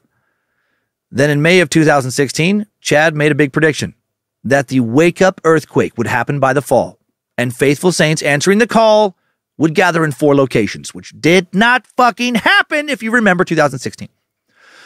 One was in Sanpete County, Utah, where the Manti Temple is located. Another was in Rexburg. That year, he wrote about Hurricane Harvey hitting Houston. We have also been told there will be great flooding via tsunamis and storms in various locations across the world as the days of tribulation unfold, he said. I have seen visions of future flooding through Utah and Idaho, and I know that water-related damage is going to be a main component of the cleansing of America. Chad got a ton of positive responses about this shit. Despite there not being a fucking snowball's chance in hell that Utah and Idaho are going to become heavily flooded anytime soon to some end times degree, right? The geography, if you just fucking look into the basic geography, it will not allow that. A lot of mountainous terrain covering much of both states, making a lot of flooding, like apocalyptic level flooding, literally impossible. Unless the world's ocean levels are about to rise by, several thousand feet. That's one of the fun things about apocalyptic predictions. You don't have to make them even remotely plausible. Good old magical thinking will still likely attract at least a few dipshits, no matter how nonsensical your visions are. Let's back up a few years, 2014. Catch up again with Mrs. Brother Humper now. This year, Charles and Lori adopt a 2-year-old boy as their own. Technically, he's Charles's great-nephew, the son of Charles's nephew, who was troubled and unable to care for the boy, especially since he had special needs. Charles and Lori, looking like great parents at this point, swoop in to help. The boy is 2 pounds, 15 ounces, pretty tiny when he's born, May 25th, 2012, as Kanane Trahan. But with Lori as his mother, he becomes Joshua Vallow, or JJ. Anyone else think it's super fucking weird how she just decided to change a 2-year-old's first name and Charles just went along with it? Not sure I've heard of that happening before in an adoption situation. Like I'm sure it has happened, but I can't think of another example off the top of my head. JJ was pretty far along on the autism spectrum. Also had a severe case of ADHD. Shortly before he died, most people were amazed how well Lori and Charles parented him. They were patient and loving. Tylee, too, was a wonderful big sister who became almost like another mother for him. After living in Arizona for 6 years, the Vallow family relocated to the Hawaiian island of Kauai, one of my favorite places on earth, to live in a beautiful house near a golf course, not unlike the one Lori had grown up in. Tylee's father, Joe Ryan, opposed the move, concerned about the distance it would put between him and his daughter, and the availability of quality medical care to treat Tylee's pancreatitis. But at Lori's urging, Tylee went anyway. Poor Ryan, right? Dude uprooted his life, moved to Arizona to be close to his daughter. Then her mom bounces again, now to the most remote state in the nation. In Hawaii, the family threw themselves into their local LDS ward, and Lori taught Sunday school there. They also hired a live-in nanny since Charles was gone most of the time, away on business in California. For Lori, living in Kauai was nothing short of a dream, something that combined her love of luxury with a belief in the end of days. Right? You see, she, like Chad, also thought the apocalypse was coming soon. But instead of Rexburg, she felt like Hawaii was probably going to be the best place to write it all out. She truly believed this and talked about it a lot. Later, her son Colby told interviewers that she was always talking about the second coming, to the point that Lori discouraged her children from making extensive plans for their futures, like going to college. One of the many reasons why it is so fucking stupid to live as if you know the world's about to end. As I've said many times before, this mentality has worked out literally 0 times. Billions of fucking people, I would imagine, over the course of human history have thought like, man, world's about to end, and it never ends. Right? It's damaged countless lives. Helped literally no one outside of assholes who sell a lot of books about how the world's ending soon, or sell subscriptions to websites based on this belief, taking tithes based on this belief, etc. Right? The ones putting out the call that the world's about to end, sometimes they do very well. Those who heed the call get motherfucked time and time again. One of Lori's friends from Kauai would later tell police that she believed in the end of the world and everyone is going to die and she is preparing for it. Once she recalled, Lori talked about driving off a cliff with her kids in the car. She said, Lori would say crazy stuff sometimes. but she didn't expect anything bad to happen. What? If one of my friends starts talking about how the world is for sure ending soon, like won't shut the fuck up about it, how we're all going to die, is discouraging her kids from going to college, making future plans, and then mentions, we'd probably just drive off a cliff together, I am reporting her crazy ass. Hawaii, however, not destined to be the paradise where the Vallows would ride out the apocalypse, wasn't working out for JJ. Family would ultimately move back to Arizona because he needed better educational resources to help with his autism. I strongly assume that Charles was pushing for this move and not Lori. In Gilbert, a suburb of Phoenix, the family picks up life as usual with the occasional lunch with Barry and Janice Cox, who now live nearby in Santan Valley. And there was also visits from Lori's a brother, a.k.a. Alex, a.k.a. Bubba Humps, and her sister Summer. Now Lori, like Charles, comes across the Avow website, becomes a member, and starts spending a lot of her time online there. She starts reading Chad's posts obsessively, listening to his podcast appearances. She tells Bubba Humps that he should check them out too. And of course he does, because he's clearly in love with her, and not in a brotherly way, and is her fucking lapdog. When she saw that Chad was speaking at a prepper conference in Utah in 2018 called Preparing a People, PAP, right, she decides they got to go. Chad had already done a couple of these conferences, not really sticking out among the other attendees, like hypnotherapists or people who argue that the Earth's core is made of ice. Another speaker at one of these conferences claimed he had Joseph Smith's sword. Sounds like some A-plus top shelf people watching. Compared to some of these other characters, Chad was kind of tame. Seemed kind of quiet, not too sure of himself. So after a few rounds of not really making waves in this community, Chad decides to up his game, starts talking a lot about past lives. Chad is now also saying that he has received a numbering system from God that helps him understand how many lives a person has lived and whether they were a light or dark spirit. Right? The seeds of his future zombie talk. Bullshit. Also began bringing a necklace with a silver chain and a dark pendant on the end to these meetings and inviting people to ask questions that he believed the necklace would answer for them. Okay. So now this Looney Tune has a fucking cheap necklace version of the Magic 8-Ball. If it swayed one way, it meant yes. The other way would mean no. It sounds similar to pendulum dowsing, a divinatory practice embraced in a lot of New Age circles, where a current holds a crystal pendulum and inquires of it for answers on big decisions. If you're basing a lot of the big decisions of your life on a swinging pendulum, please go see a therapist. Chad also started talking about how people had other spouses in other lives. This plays directly into the groupie energy that many would observe in these conferences. And secretly, he started telling people like Julie Rowe that his wife Tammy was only, quote, 0.01% in her body. Zombies, man. Zombies are corroding her soul. And there's almost nothing left of the real her. So already thinking about getting rid of his wife, who I'm sure is just like, what the fuck are you doing with all this stuff? Quick diversion back to Lori now. In April of 2018, a problem of hers takes care of itself. That month, neighbors started to complain about a smell emanating from third husband Joe Ryan's Phoenix apartment. And no one had seen the man in days. The police were called after a neighbor had peered in the window and seen a lot of flies inside his apartment, asked if officers could come do a welfare check. When police entered the second floor apartment in a desert brown building with a tile roof, they found the 59-year-old man lying dead on his bed. They estimated that, given the advanced state of decomposition of his body, he had died of a heart attack within the previous week. Maggots had already begun to eat away at his body. The apartment was sad. The apartment was one of a lonely man, little furniture, paper stacked on the floor, a printer and a laptop and a box for an electric toothbrush sitting on the carpet, lottery tickets and a blood pressure monitor sitting on a desk. The only decorations were framed photos of his daughter, Tylee. Man, this poor bastard. Tylee would be the beneficiary of his life insurance, $350,000 payout. But until she was 18, Lori would have control of that money, and she undoubtedly started spending that fucking shit to buy books, from her favorite author, Chad fucking Ding Dong Daybell, and go see him. And when Lori sees Chad live for the first time at the Preparing a People conference I already mentioned in St. George, Utah, October 26, 2018, sparks were immediate. She'd come with a friend, Melanie Gibb, whom Chad had met a year prior at another preparedness camp in Utah. Melanie and Lori were sisters eternally, they believed, reincarnated life after life as close relatives. In her phone, Lori saved Melanie's number as Phoebe, the name of the girl she believed she had birthed sometime in the 1600s. That's cool. So they are both super mentally stable, as of course is Chad and everyone else at these conferences. And as Melanie stood next to her, Chad said she wanted to meet Chad she had wanted to meet Chad for a very long time. Lori wanted to talk to Chad about his book, The Renewed Earth, a novel he published in 2011 as a finale to his Standing in Holy Places series.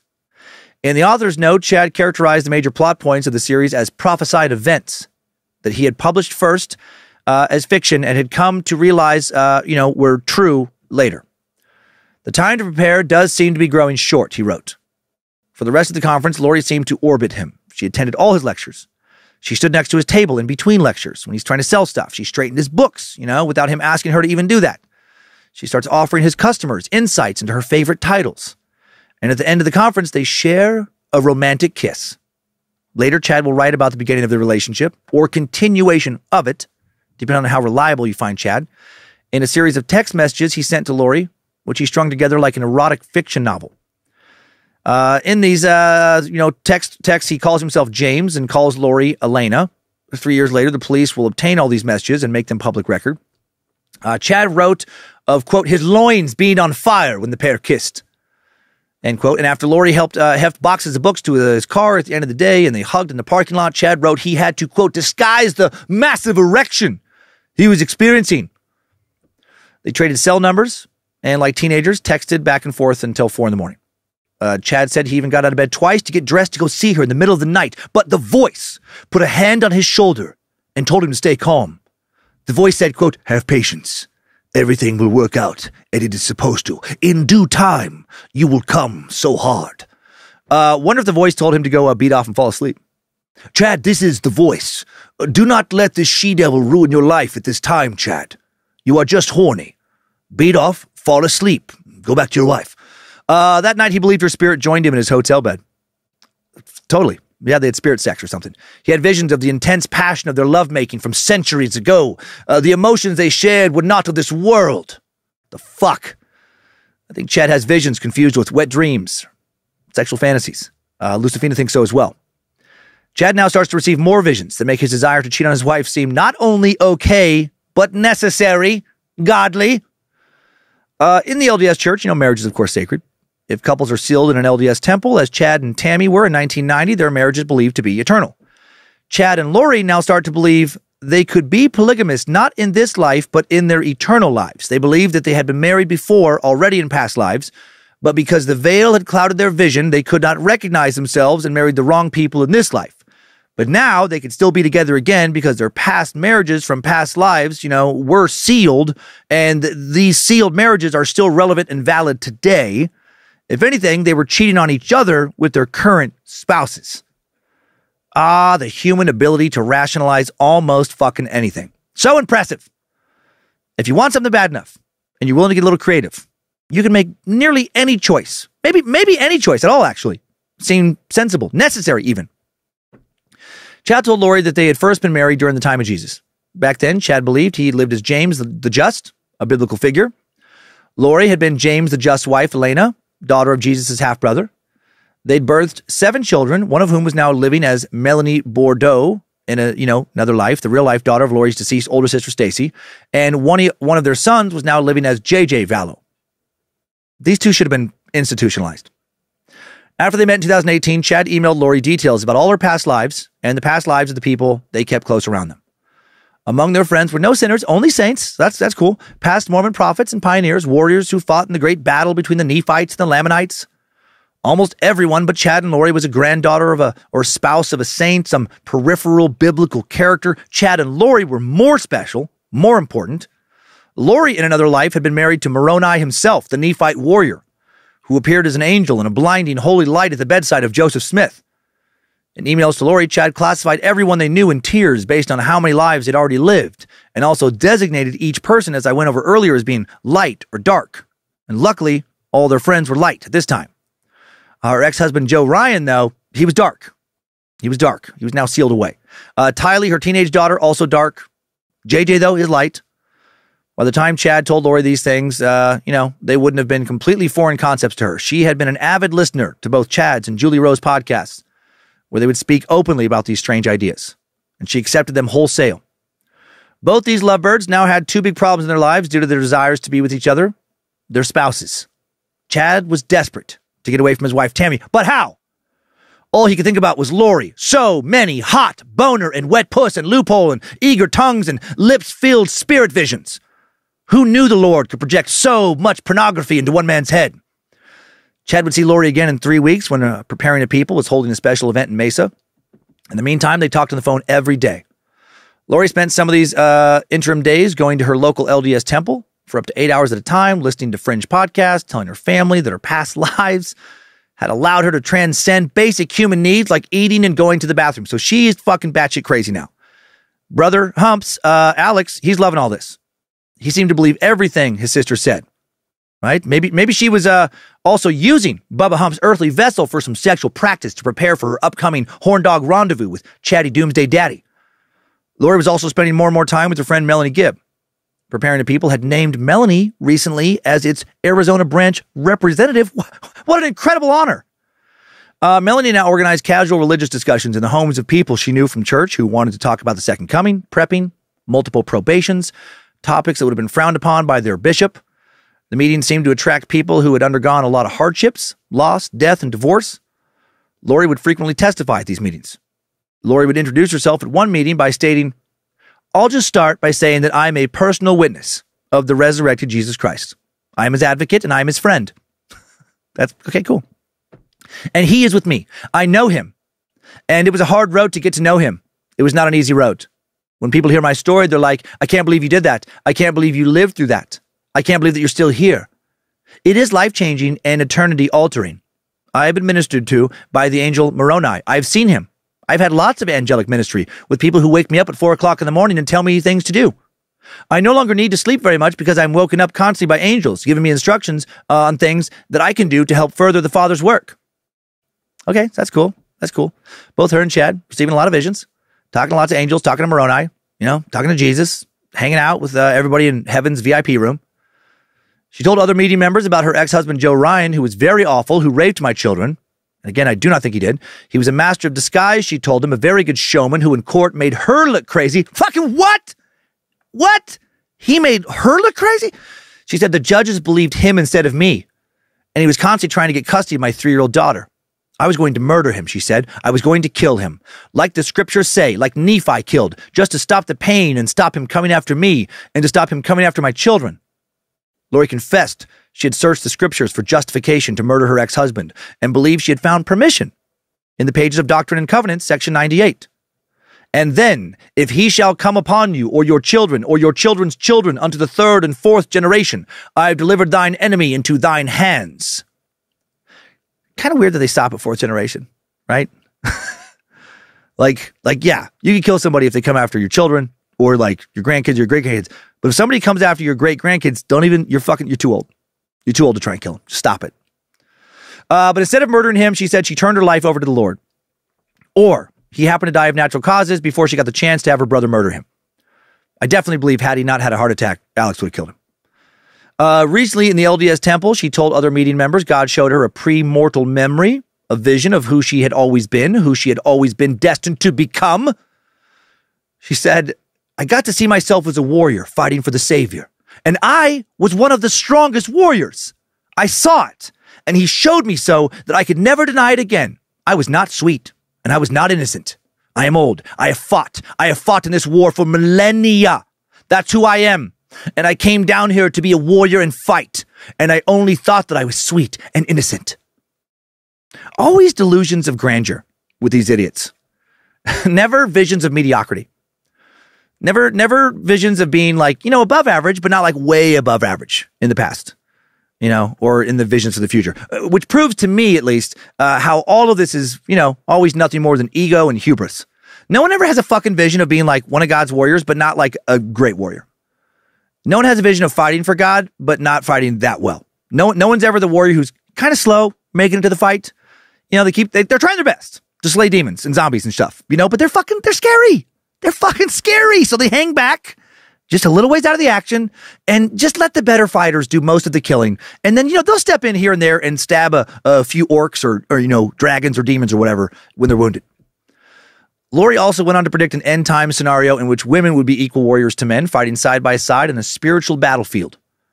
Indeed, she preached a weird kind of pseudo-feminism at these meetings. Lori also sowed the seeds of dissent, saying that they would need to dwell among the most pure people for the Savior to choose them. But most of all, Lori told everyone to stay focused on their mission and not to worry so much about their families or their kids. Seriously, this was her message. Fuck your kids. God's sick of you being attentive parents. You need to focus on preparing to help God defeat Satan in this big dragon fucking zombie demon orc battle. You don't need to worry, she said. If you're going to be the only one left of your whole family, that's okay, because your kids are adults in eternity. They're not your kids. They're loaned to you for this short time. Doesn't even matter if they die. In November, Chad flies to Arizona for his appearance at another pap event. Old fucking chatty pap smear. Lori picks him up from the airport, drives to a nearby hotel where they fucking dry hump so hard. Chad later wrote, the passionate magic they had felt centuries earlier came surging back powerfully. In the room, they flung themselves onto the couch where Lori straddled him effortlessly, as if they had done this 1,000 times before. They pressed their loins tightly against each other. The feeling was exquisite, and they both smiled and moaned at the sensation passing between them. They were still fully clothed, Chad wrote in his text message recollection of their erotic rendezvous. Chad suddenly stopped. He raised his hands to Lori's head now and began to run them down her entire body, blessing and purifying each part of her. Quote, he could feel the pains and troubles she had endured throughout her life being removed from her soul and being taken outside and destroyed. James' hands, he's James, worked their way down her body and lingered briefly on her beautiful breasts.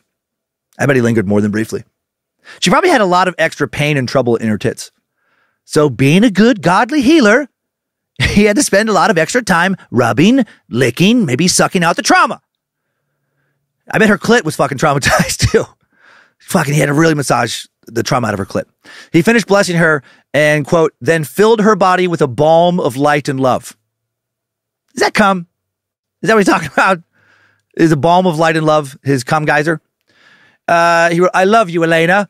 The next day, he wrote that they, quote, blessed each other again. These fucking idiots. And by blessed, he means aggressively dry humped and, They made plans to meet in the morning at the nearby LDS temple where they intended to be sealed together forever as husband and wife, even though they were, already sealed in the temple to other people. At the Preparing to People conference, Chad and Lori were distracted, eager to be alone together again. These horny idiots. All they care about right now is the end of days, but also fucking a whole bunch before the end of days. Chad doesn't care at all that he's pseudo-riding a used bicycle with a lot of miles on it. That bike, despite being taken off a lot of ramps, thrown down quite a few ditches, still way hotter than the bike he has at home. This bike, soon, it won't ask him to slow down when he starts riding it really fast. It won't tell him he can't try and pop a wheelie or jump it off a handicap ramp or stick his dick in between the handlebars or stick his dick in the air hole in the rear tire, right? This bike likes to ride hard and fast, and riding Lori's bike as hard as possible is all Chatty Doomsday Daddy wants to do. This pair sold books together at Chad's table, and then they left dinner with friends that evening to drive to a secluded area where they pulled off the road, jumped into the back seat of Lori's car for another supposedly fully clothed dry hump session. That night, Chad stayed in a guest bedroom at Lori's house, where several female attendees from the conference and friends from Gibbs' meetings were also staying. Charles was out of town on business. That night, Chad gave several female attendees blessings. Not sure if he specifically blessed their tits a little extra, after which these women claimed to have full-on visions. Does that mean orgasms? Including one of the entire Phoenix area decimated by some unseen disaster. Only the LDS church was saved, of course. Lori told them she had seen the exact same thing. Afterward, in the living room, the women gathered on the couch, and Chad sat on a coffee table in front of them and told them he had info to share with them about what he called translation. He began to tell the women about the physical, emotional, and spiritual levels one needed to ascend in order to become a translated being, and shared with them his scoring system. This guy loves a scoring system, to assess just how translated people were. Chad was now teaching that translated beings did not require food or sleep. They had accelerated healing powers, and they could not be mortally wounded, and they could also teleport. Sounds fucking sick. He told them he had a portal in his house where he could go to convene with spiritual beings from beyond the veil, who he was working with to help prepare for the second coming. Oh, man, that's fucking handy. How convenient to have a divine portal in your house, right? Really cuts down on the commute time when you have to be traveling back and forth between heaven and earth a bunch. Good for him. After all these weirdos had gone to bed, Chad opened the door to his room in order to sneak over to Lori's bedroom. But lo, behold, Lori is sneaking towards his room already. She slipped into his bedroom. They locked the door and continued the tryst they had begun earlier. Chad would write in his erotic text message story, only 2 thin layers of material separated their loins, and they could feel each other's most intimate body parts in detail. The intensity and spiritual vibration exceeded anything either one of them had already felt before, or had ever felt before. Ah, just fuck already, you idiot. At this point in Chad's retelling, he stopped referring to himself as James, a callback to his so-called previous identity. And instead, with no explanation, now he starts to call himself Raphael. Yeah, why not? In the morning, Chad offered more blessings to the group. Extra time with the tits, probably. Over the next 8 months, a group of 5 or so women would come together at Lori or Melanie's house, all LDS, all mothers, mostly blonde, and all revolving around the words of Chad Daybell. How many of these women was he dry humping? How much clothed puss was he rubbing his clothed cock against? How mangled was his dick thanks to constant friction burns? None of the other women seemed to be as devoted to Chad as Lori. She and Chad were the closest, which meant she had the most authority in the group. These two talk every day on the phone, talking about how they have special powers, like teleportation, conjuring natural disasters, receiving visions. Man, how fun to teleport. What a great power to have if you're having an affair, right? You don't have to hide money, all the money you're spending on airplane tickets and hotel rooms. No, you just just zip over to wherever they are and dry hump them. They just zip over and dry hump you for a little bit. The two talked a lot about how all the light and dark spirits around them, what they were up to. Lori's husband, Charles, he used to be light, but, that fucker got dark around this time. Weirdly, the more Lori kind of rubbed her clit up against Chad's kind of dick through clothing, the darker he would become. By early 2019, he was a lost cause. He'd been possessed by an evil spirit, by a demon zombie thing named Ned Schneider. I love that the demon zombie has a first and last name. Yeah, you don't want to mix up this Ned demon with all the other Ned demons. Is that Ned Johnson? No, that's Ned Schneider. It's a different demon. Ned Schneider. This demon sounds even lamer than Barry the demon from the Jill DeRay suck. Lori, now fighting with Charles more and more at home, starts calling him Ned Schneider to his face, telling their nephew Zach that his uncle is dead and is a wicked zombie named Ned, living inside her husband's body. Right? Zombie, the code word they use to indicate for someone who's gone dark. And anyone could become a zombie. You have to be careful, right? At any point, you can become possessed by a demon spirit or she said, a demon worm or demon slug controlled by Lucifer. You got to watch out for spirits, worms, and slugs. And if one of these things gets in you, well, fuck, now you're a zombie. There's no coming back. Right? The only way you can unzombie yourself, the only way to get that evil spirit to leave your body is through death. The only way to keep a spirit from lingering in limbo is to kill the body it possesses, which can be tricky for Chad and Lori because, they're now immortal. Did I mention that they're immortal now and can't be killed or seriously injured? Yeah. No, they're fucking Highlanders now is what they're telling themselves. Lori is telling people that she has lived 21 lives on various planets. Chad has lived 31. Here on Earth, both of them had already lived 5 previous lives. Chad is now saying that after living 2 mortal lives, people can choose to sign a light contract or a dark contract, and that each time you're reborn, the veil between the mortal world and the spirit world will thin. So the more lives you've, lived previously, the more easily you can teleport or hop into your fucking portal or whatever and go back and forth between the spirit world and this world. And of course, people can be sealed to multiple spouses in the temple, as Chad and Lori were. Chad also sends Lori a list of the 7 missions they need to accomplish together. One of their missions was to translate ancient records and write a book about how people can become translated beings like themselves. The other 6 missions revolved mostly around humping with just a little bit of clothes on, or humping. There was a few missions about, no clothes being on, just some bareback bike riding, humping. No, one of their other missions was to search northern Arizona for locations for tent cities, the white camps, and figure out how to distribute food and supplies. They would become, as a duo, the presidency of the Church of the Firstborn, right? The head of the 144,000. So that's pretty awesome. In a closet in Lori's spacious Arizona home, Chad even, quote, set up a portal for her. So she could use that to teleport and access him now, at least spiritually.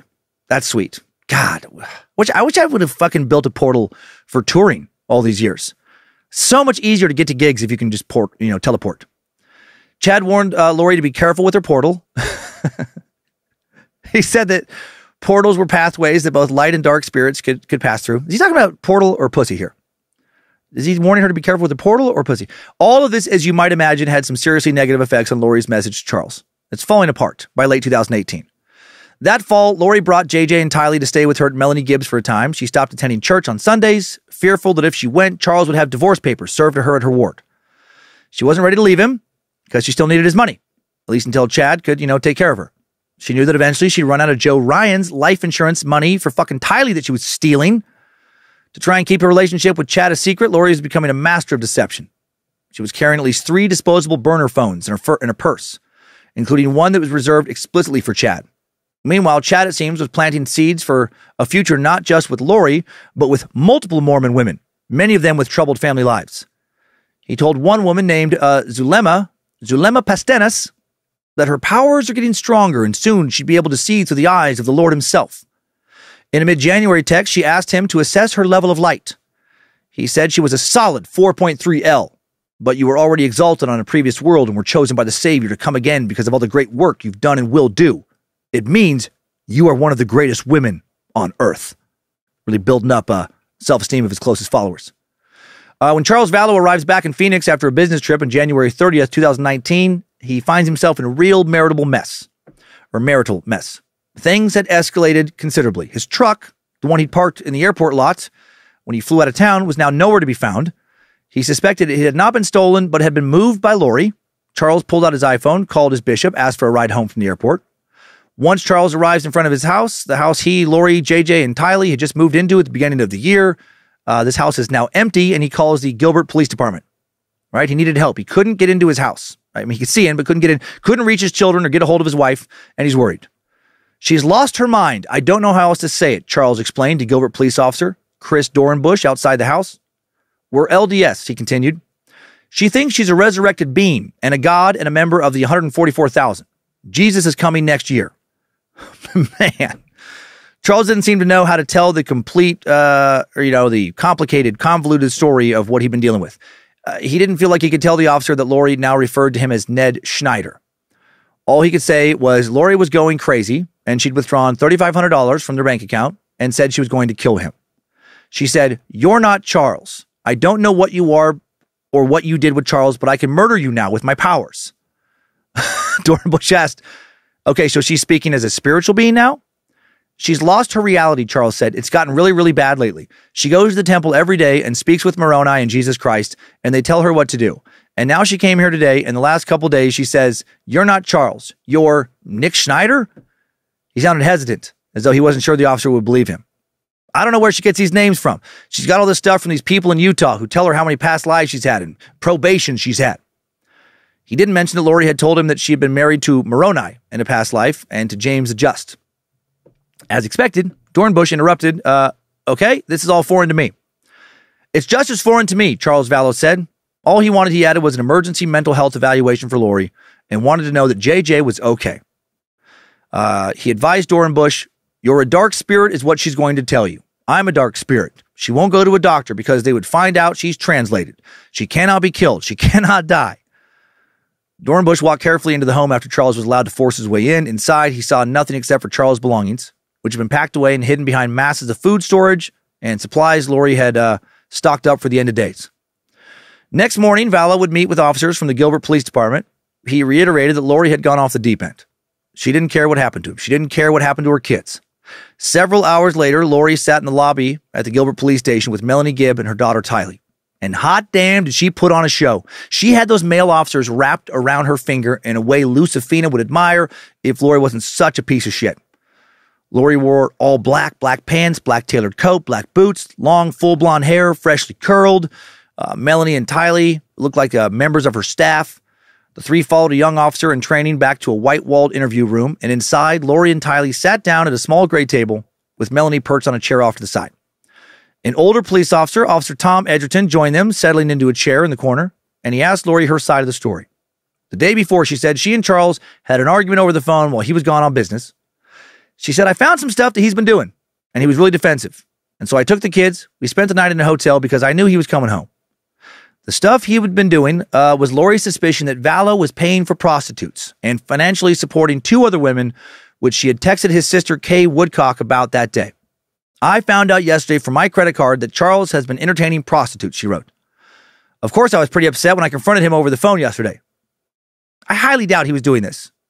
Just more like, and who would use a fucking, like what married guy is going to use a credit card to pay for escort service? Like, come on. Like, no, okay, I can see like going to the ATM a lot. She's suspicious, withdrawing a lot of cash and doesn't know where, like what did the credit card statement say? You know, fucking Barbara's brothel, $400 charge. She wanted Kay Woodcock to know that she had JJ with her and he is having fun, she said. That morning, she brought JJ to school as she always did. She then told the officers that her husband must have taken her purse out of the car while she was in the school. My phone, my wallet, my money, my everything was in there, she said. The sunroof of her black Infiniti had been opened so JJ's service dog, Bailey, could get some fresh air, and he must have reached in. Meanwhile, Lori said Vallow used her cell phone to text her family and friends, impersonating me, and had kicked in the door to their house. She said she didn't tell him where she was, where she was for her safety. That Charles was trying to make her look crazy for his own gain because she'd found out he was cheating. And again, none of this, I don't think any of this is true. This is just her, fucking degrading Charles's character to make herself look better and, get what she wants. Now the officers seem to think that they can write this whole thing off as a domestic dispute. They called Charles, who said, he'd call him right back because he didn't, whatever. When he did, he said he had an order to hold his wife for a medical evaluation. The cops reported that to Lori, advised her that if she didn't want an evaluation, she should just not answer the door when cops come to it. So they're 100% on her side now. She's playing them like a fiddle. They clearly thought that there was no way that Lori was a danger to herself or others. She's not talking about zombies, any of that shit now. Soon the cops and Lori are joking around about how nice it would be to go on a little mental health vacation away from the stress of work and family. Shortly afterward, she does comply with the mental health assessment, voluntarily checking in to a nearby facility where she's released after just a few hours because she is so good at manipulating people. And then she disappears for 2 months. In the first few days of February 2019, Lori and Tylee arrive unannounced at the airport in Hawaii, where Lori calls an old friend and asks if she can pick them up at the airport. Tells her friend that she'd left Charles once and for all, had taken $50,000 from his bank account, and was going to start over in Hawaii. JJ is not with him. Lori left him behind in Arizona. She stayed with a friend named April Raymond, whom Lori knew from living in Hawaii years prior. For the first few days, April thought Lori just April thought that Lori had just changed a lot, maybe having some kind of midlife crisis. Then Lori started talking about how there was a demon living in Charles. And April was like, what was that?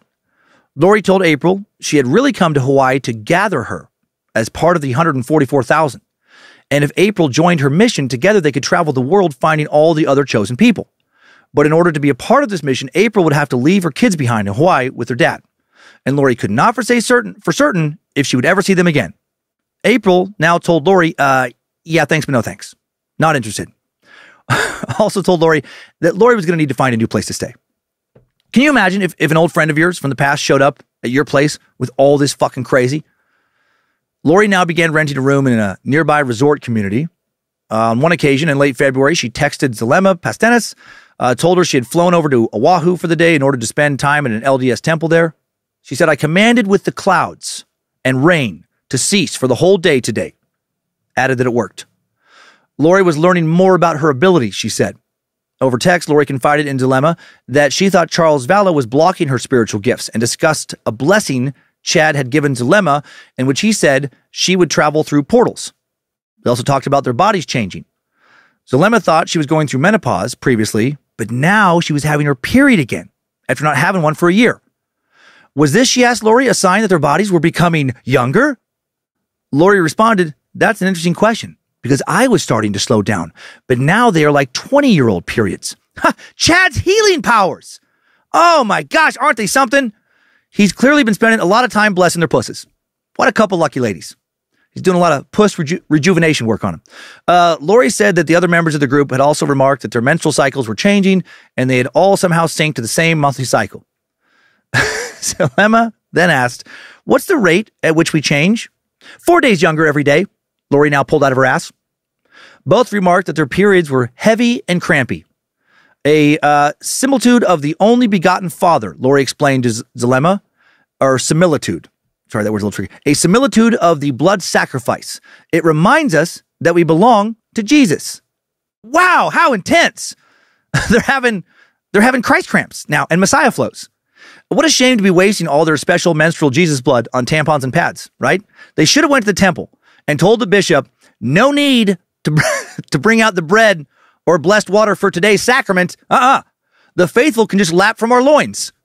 Lori and Zulema could have been human sacrament dispensers, sharing the Lord's sweet, sweet period blood. Drink that metallic tasting salvation right from the source.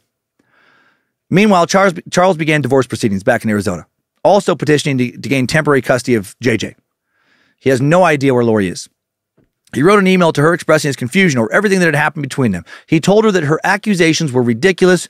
You are my one and only for 14 years, period. He had no idea he was not her one and only, right? She's been letting another lover ride her bike. I mean, so far he's had to wear a helmet and crash pads and stuff, but still riding. In the divorce paperwork, he mentioned that Lori had taken JJ's iPad, which he depended on, as well as his medication. Then in March, Lori returned home and Vallow dismissed the divorce petition. Told his lawyer that despite everything, despite how fucking batshit insane she is, she still has the best pussy he's ever seen.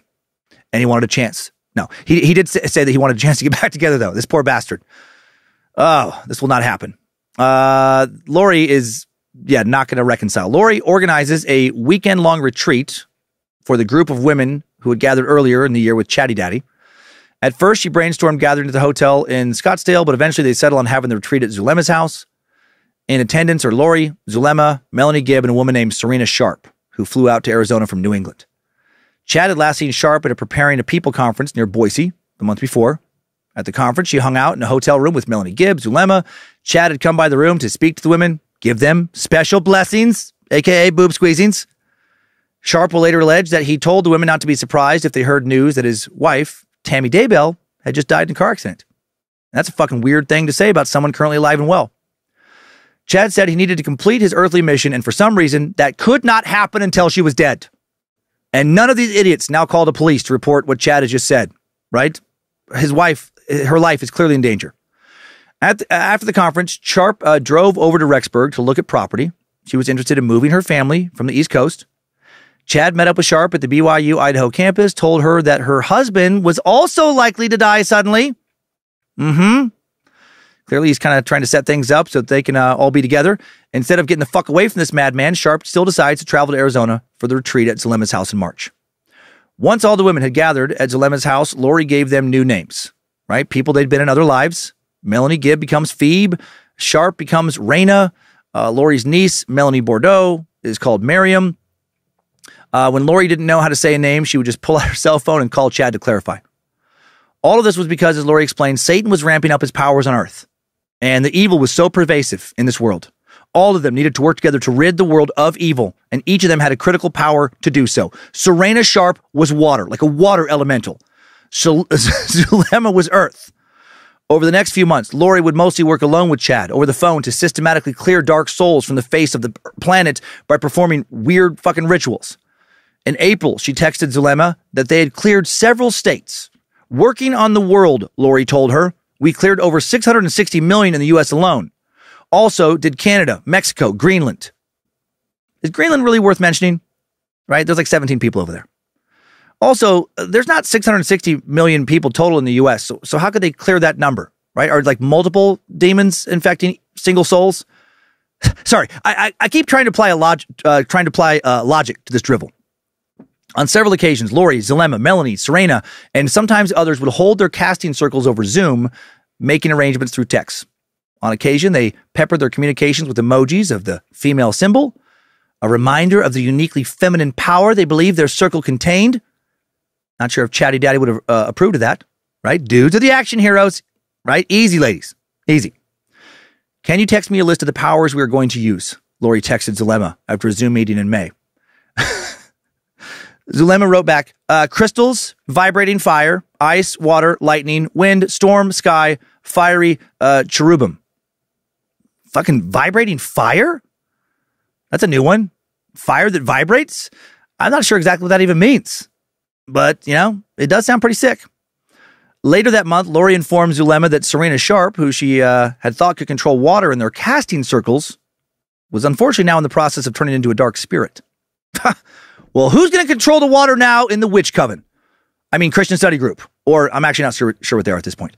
It's getting harder and harder to track. My heart is aching, Zulema texted Chad. How do I make sense of this? Is this another trial of faith? God, these poor bastards. There's always something they have to deal with. Fucking demon zombies. Always trying to ruin their magic circles. Chad said that Serena Sharp had been texting him with a lot of questions. And he didn't feel good about her anymore either. Soon, Sharp would be ousted from the group, and rightfully so. She'll later tell police in Idaho that she was kicked out for, quote, asking too many questions. Once Lori had told her she was growing dark. She'd started to ask what that meant. What was this dark thing? Who was dark? Who was light? How do you become dark or light? Right? How dare she want to know what she's accused of becoming? The fucking nerve of this ungrateful, half-ass water witch. She also pushed back when Lori said that the group didn't need to repent for sins in the Bible. Lori had said that they would not be tried for anything you did. Okay? And that sounded to Serena a lot like being above the law. In June of 2019, Charles Vallow's marriage to Lori is, not surprisingly, hanging on by a thread. He's the only one holding that thread. Two are now living apart, with Lori and the kids moving into a spacious house with a pool in the backyard in Chandler, another Phoenix suburb. A house that Charles is, paying for them to stay in, so that's cool.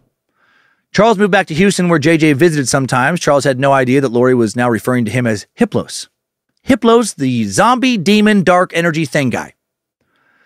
On June 2nd, Lori and Zulema tried to use their fire powers now to crash Charles's truck with him in it. For some reason, it didn't work. For some reason, they weren't able to conjure up enough vibrating flames to take out his truck. This is so insane. Grown-ass women, not locked away in psychiatric treatment centers, actually thinking, truly believing they can use their firepower to take somebody out, right? Later, these two half-wits realized that JJ would have been in Charles' truck the day they tried to conjure their fire spell. Zulema now wondered, God, what would have happened to him if the car crashed? As Zulema would later explain to investigators, Lori told her that would have been fine. JJ was not going to be around much longer, right? He needed to pass on soon because he had another mission to complete in the celestial realm. So she had no problem trying to cause a car crash that would speed that up, right? JJ's days are numbered, but not because of any vision. After this spell disaster, Lori wants to plan another meeting of the group of women in order to perform another casting. June 9th, she calls the women together, asking them to fast in advance, right? Get your power built up, build up your chi. And then at the meeting, they'll break the fast together, which is, I guess, pretty powerful. Zulema was there. Melanie Gibb, Lori's niece, Melanie Boudreau is there. I kept forgetting to add that R in her last name. Newcomer Christina Atwood came and brought a friend named Nicole. They all gathered at Zulema's house and stood in a circle praying for Lori's family and performing another death casting on Charles. Oh, and there was one more person here, Bubba Humps, Lori's fuck brother. Lori explained to the group that they needed some hot brother dick. I mean, male energy in their circle. Apparently, nobody there other than Lori really liked him. Christina found Alex to be loud and boisterous and completely unpleasant. Afterward, as they all ate dinner together, they talked about the casting they just performed on Lori's estranged husband, and Christina would later say, Alex, I think twice in the evening, said something to the effect of he wished he could just kill Charles. And then Lori that night made a comment about having crushed up some pills and put it in Charles' protein powder or shake stuff. And Christina was shocked. There were more interesting revelations as well. Both Melanies told the group they were divorcing their husbands. Lori's niece Melanie claiming that her husband, Brandon, was gay. Melanie Gibb didn't give a reason for hers, but it seemed like just about everyone wanted to do away with the most important people in their lives. Cult! Cult! Cult! These fuckers are holding them back from their divine missions. By late June, Lori created a new email account in Charles's name and sent a long email to Chad. Hello, Chad, the email began. I hope you're doing well. This is Charles Vallow from Arizona. We really enjoyed having you stay with us back in November when you came to the Preparing a People conference. I appreciated you taking the time to talk to me about the book I've been working on. Well, more than 6 months later, I still haven't made much progress on it, but I feel an urgency to get it done. As the managing partner of Right Planning Group, I'm going to have the opportunity to speak at various conventions beginning in the fall, but everyone says I need to have a book available that summarizes my life and shares the principles I follow. So I will cut to the chase. I'm willing to pay you to help me get this book into shape as my ghostwriter. I really liked your autobiography and the tone you took in sharing experiences without preaching. Is there any way you could come here for a couple days and help me get the book underway? I feel like talking in person would be much more valuable than a phone call or video chat, mainly because I would like you to read through some of my journals and explain to me how the publishing industry works. It'll help me know whether I truly have a book in me and whether you want to team up on it. I played minor league baseball and have plenty of stories that my audience can relate to, along with the knowledge I've gained running my own company. So I do feel the book would contain valuable information even beyond the convention circuit. I'm out of town until Saturday, but would gladly fly you down here early next week before the holiday and cover your expenses. You could stay in our guest room like before, or in a hotel if you prefer. I hate to take you away from your family, but I know this book is vital to my speaking success. I understand if you don't want to take part in the project, but I would definitely make it worth your time. With admiration, Charles. So why would Lori do that? Well, it was so Chad could show this email to his wife and have an excuse to fly up and be paid to see his head witch dry hump partner probable fuck buddy. But Lori's plan backfires. Charles Vallow discovers the email and is fucking livid. Immediately figuring out that Lori had written it, Chad will show his could show his wife, or excuse me, immediately figuring out that Lori had written fake emails, Chad could show his wife to explain why he needed to go to Arizona. The real Charles then wrote to Chad, I'm Lori's husband, but I gathered you already knew this. She sent an email yesterday, supposedly written by me, inviting you to Arizona next week and to ghostwrite a book I'm supposedly working on. It's preposterous. I am not paying anybody for anything, and I am not writing a book. Either you or Lori need to tell me what's going on, or this will be exposed for all to see. Regards, Charles Vallow. Oh, fuck yeah. He also discovered that Lori had sent videos to Chad of herself dancing, and so he wrote a follow-up. Does your wife know you have several of Lori's dance videos? Explain how that is in any way appropriate. I'm picturing these videos looking a lot like Britney Spears dance videos, by the way. Finally, Vallow demanded that Lori come clean about her affair. When she didn't, he sent an email to Chad's wife, Tammy's work address at Central Elementary in Sugar Creek, Idaho, where she worked as a librarian. I think I said Sugar Creek, Sugar City. Sugar City is just 5 miles down the road from Rexburg. And he wrote, Tammy, my name is Charles Vallow. I have some vital and disturbing information regarding your husband and my wife, Lori. This is your work email, so I'll wait to send you the evidence that is very disturbing. You may call or email me from the address where you can receive the information. I apologize to be the one sending this, but something has to be done. I feel it's best if I shed some light on this issue. Regards, Charles Vallow. I love this, right? Charles seems to be handling all this with a lot of maturity. He has been placed into a horrifically stressful life situation, especially later in life. He's 62. Having somebody wreck your life like this doesn't leave you with the same amount of time to rebuild it if it happens when you're like 32. Yeah, it's terrible what's happened in Charles' story. Over the next few weeks, this will all seriously take its toll on Charles. Of course it does. He sends Lori threats, begs her to talk to him, tells her that she has destroyed him, demands apologies. Nothing makes her budge. You sadly sometimes simply cannot reason with someone as deep into their magical thinking bullshit as Lori now is. By this point, I think she's past saving. I think she's so gone that no one is going to be able to pull her out of this insane echo chamber she has helped create, right? Maybe somebody could, if they had her involuntarily committed to a psychiatric center for a long time, but probably not even then, right? She's not actually insane. She's just chosen to believe very destructive and twisted religious adjacent teachings. It's funny how one person can believe they can conjure vibrating fire and teleport and shit and get committed and diagnosed with schizophrenia and be helped with antipsychotic medicine and therapy, but another person can believe the same things but can't be committed because they don't have a brain that's chemically malfunctioning. They've just chosen to believe some seriously weird shit. I feel like this in many ways is worse, right? There's no medicine you can take to get rid of a terrible belief system.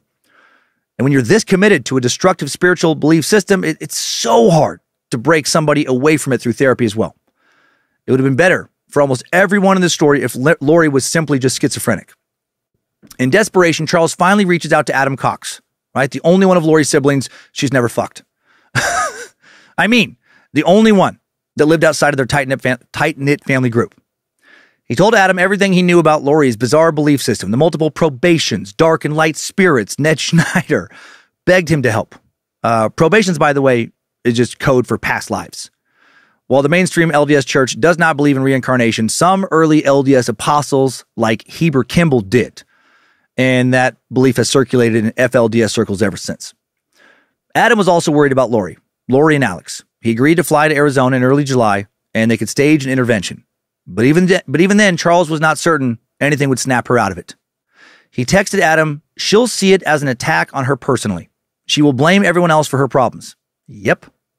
He added, we are evil. She is a god. She truly believes it. The biggest problem is that she's got a whole group of people that believe they are special, chosen, know what's going to happen.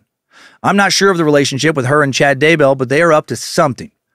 I was the only one brave enough to try and get her help in January, and look what happened to me. The whole family put a scarlet letter on me. Maybe now they can see what they're up against. Indeed, much of the Cox family now hated Charles. Lori had successfully turned them against him, except for Adam. So they hatched a plan. Adam would record his sister, talking about her beliefs, then play that recording for a leader in the LDS church. Hopefully, Lori's community would come together and try and straighten her out. But on July 9th, Lori found out about this plan and concocted a new one of her own. Pretty dangerous one. She texted her niece Melanie, the one who had been attending the crazy-ass casting meetings, the daughter of her late sister Stacy. Melanie considered her aunt to be like the mother she never had, and she had recently had a falling out with her father, Steve Cope, for raising her far away from the Coxes, separating her from what he felt was a dangerous and strange family. She had a falling out, with, her husband. I think I wrote dad there. So there's so many fucking people in the story. Melanie even looked like Lori, wearing her hair in the same soft, beachy blonde curls. No, it was her dad. Sorry. My God. Lori texted Melanie and told her to cancel her upcoming plans to attend a wedding in Utah.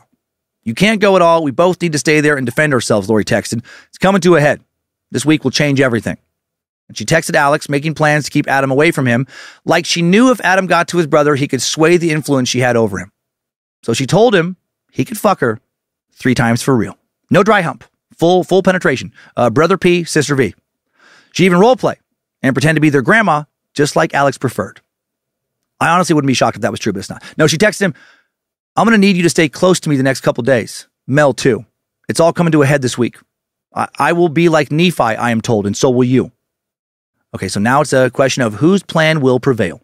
2 days later, 7:37 a.m., Charles Vallow parks his rental car outside of the spacious brown home that he had rented for Lori, JJ, and Tylee. He'd offered to take the kids to school and was surprised to see Alex Cox's silver Ford backed up into the driveway. Al is here, Vallow texted Adam at Lori's. Adam responded that he thought his brother and sister were planning something. Absolutely, Vallow wrote back. Then Vallow knocked on the door. Almost an hour later, at 8:32 a.m., Alex Cox will call 911. By the time this call was placed, Charles Vallow was almost certainly already dead. I got in a fight with my brother-in-law and I shot him in self-defense, Alex said. Is he hurt? Is he alive? Yeah, there's blood. He's not moving, Alex said. How long ago did this happen? The dispatcher asked. A couple of minutes. Alex told another dispatcher that he had shot Charles in the chest and he was lying on the floor unconscious. They asked Cox to see if he was breathing, said he couldn't tell. He said he didn't know how to do CPR. He answered several more questions, telling the 911 operator where the gun was, what kind of gun he owned, what his name was, what his brother-in-law's name was. His breath stayed steady, even though he claimed he was doing chest compressions like the operator told him to do. He told the operators that the shooting had happened maybe 5 minutes before he dialed 911. Remember that number, 5 minutes. A dispatcher now asked, were you guys arguing when this happened?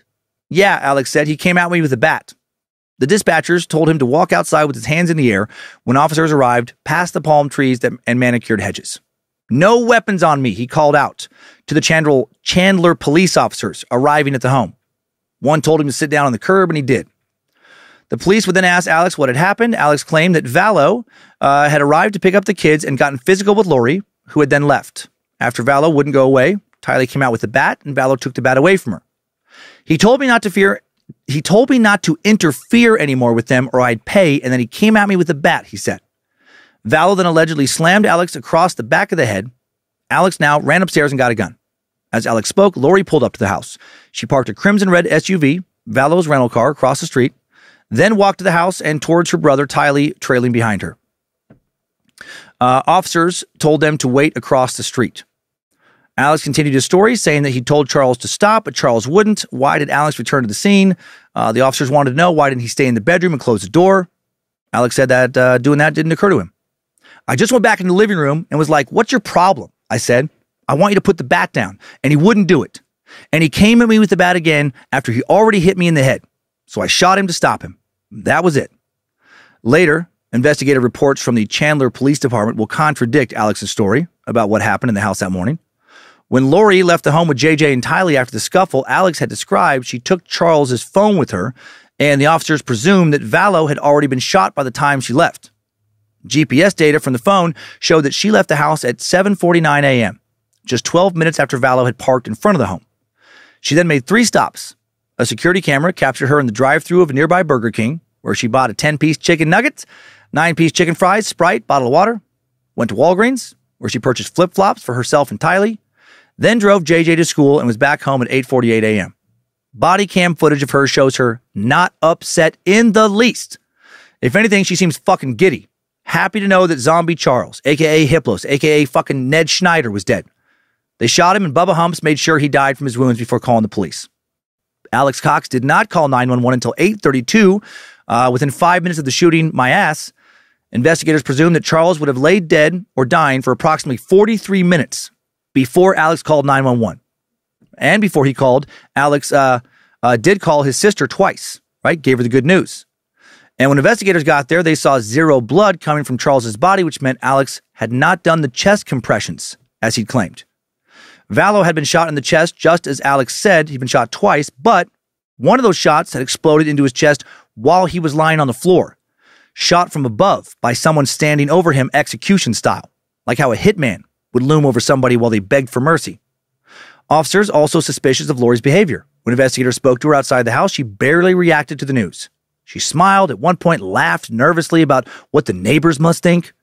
Did not look distraught at all. Excuse me, just the opposite, looked giddy. She told him her story, which sort of matched Alex's. Said that Charles had loaded up JJ in the car, then came in, saw Lori holding his phone. The sight enraged him, and he started yelling at her. She ran away when Tylee came down with the bat, went into mom mode, she said, loading her kids into the car, taking off for the school. She explained that Alex called her and asked if she had left to take JJ to school, and she said yes, and told him to call 911. What investigators didn't know at the time was that Lori was already texting her friends excitedly that Hiplos is gone. The day of Vallow's death, Chad made a call to a local funeral home to inquire about the cost of cremation and transporting ashes to Louisiana. The audio of the call haunting in its mundaneness. We just had a death in the family. We really don't want to do anything but a cremation and to send the remains to the family in Louisiana. Is there any way to know a ballpark price on that? I'm sorry for your loss, the woman on the phone said. Okay, thank you. When she asked his name, he said Chad Daybell. She asked him to spell it, and he fucked up. D-A-B-A-L. Then he pronounced it slightly differently and claimed that it was his uncle, John Myron Daybell, or D-A-B-A-L, who had died. Clearly he's in on the murder too. Lori and Chad broke the news to the rest of the family. Like Charles' sons from his previous marriage, Lori informed them, then promptly stopped answering their texts when they asked what happened to their fucking dad. She just like, yeah, your dad's dead. Sorry, I know this is terrible news. And then they're like, what happened? They're trying to call her. How did he die? And she just doesn't get back to them for hours and hours and hours. Lori also broke the news to her son, Colby Ryan, who by then lived out of the house and was married with a child of his own. Charles was the most important father figure he had ever had, and she told him that Charles died of a heart attack. That evening, he came to the house where Tylee met him at the door, threw her arms around her brother. She was trying to be okay, but she really wasn't, he told investigators. Also, he is shocked when Alex now informs him that Charles didn't die of a heart attack. No, Alex shot him. Lori now begs Colby to fly to Houston with her to clean out Charles's house, and after much resistance and anger and confusion over why she lied to him about the heart attack, he relented. In Houston, as Lori rifled through cabinets at Vallow's home, she remarked to her son that she was planning to get married again soon. Jesus, the fucking body's barely cold. Colby told her that seemed crazy and said it would be cruel to Tylee to introduce her to yet another father in her life so quickly, and that was the end of the conversation. Even though 2 of Lori's ex-husbands were now gone, she still felt beset by demonic forces. And now she worried those forces were taking over her kids. She felt Tylee had been dark for some time. She and Chad even referred to her as Hillary, the zombie fucking monster first lady thing. Now JJ was going dark too. She texted Zulema, dark spirits are attacking us daily. It is a constant battle. They are getting to me through JJ right now. Fight, fight, fight is all we do. Wish I had time for some fun stuff. Is JJ okay? Zulema wrote back. Is he being possessed? They keep trying, Lori said, but we keep fighting them off. It's constant, though. Oh, my God. She was also upset that Charles had changed his life insurance so that Lori was no longer the beneficiary. Something she found out about after she inquired about it. Something she found out after she inquired about it approximately 2 days after he died. fucking zombie demons won't even let her get paid. Also, there was one especially dark person who remained stubbornly alive, Chad's wife, Tammy. She had not died in a car accident, as Chad had predicted. But both he and Lori were still convinced that Tammy's time on Earth was growing shorter. Tammy is very close, ! Chad wrote shortly after Charles's death. They even gave her own Ned Schneider type, demon name, which I mentioned, of Viola.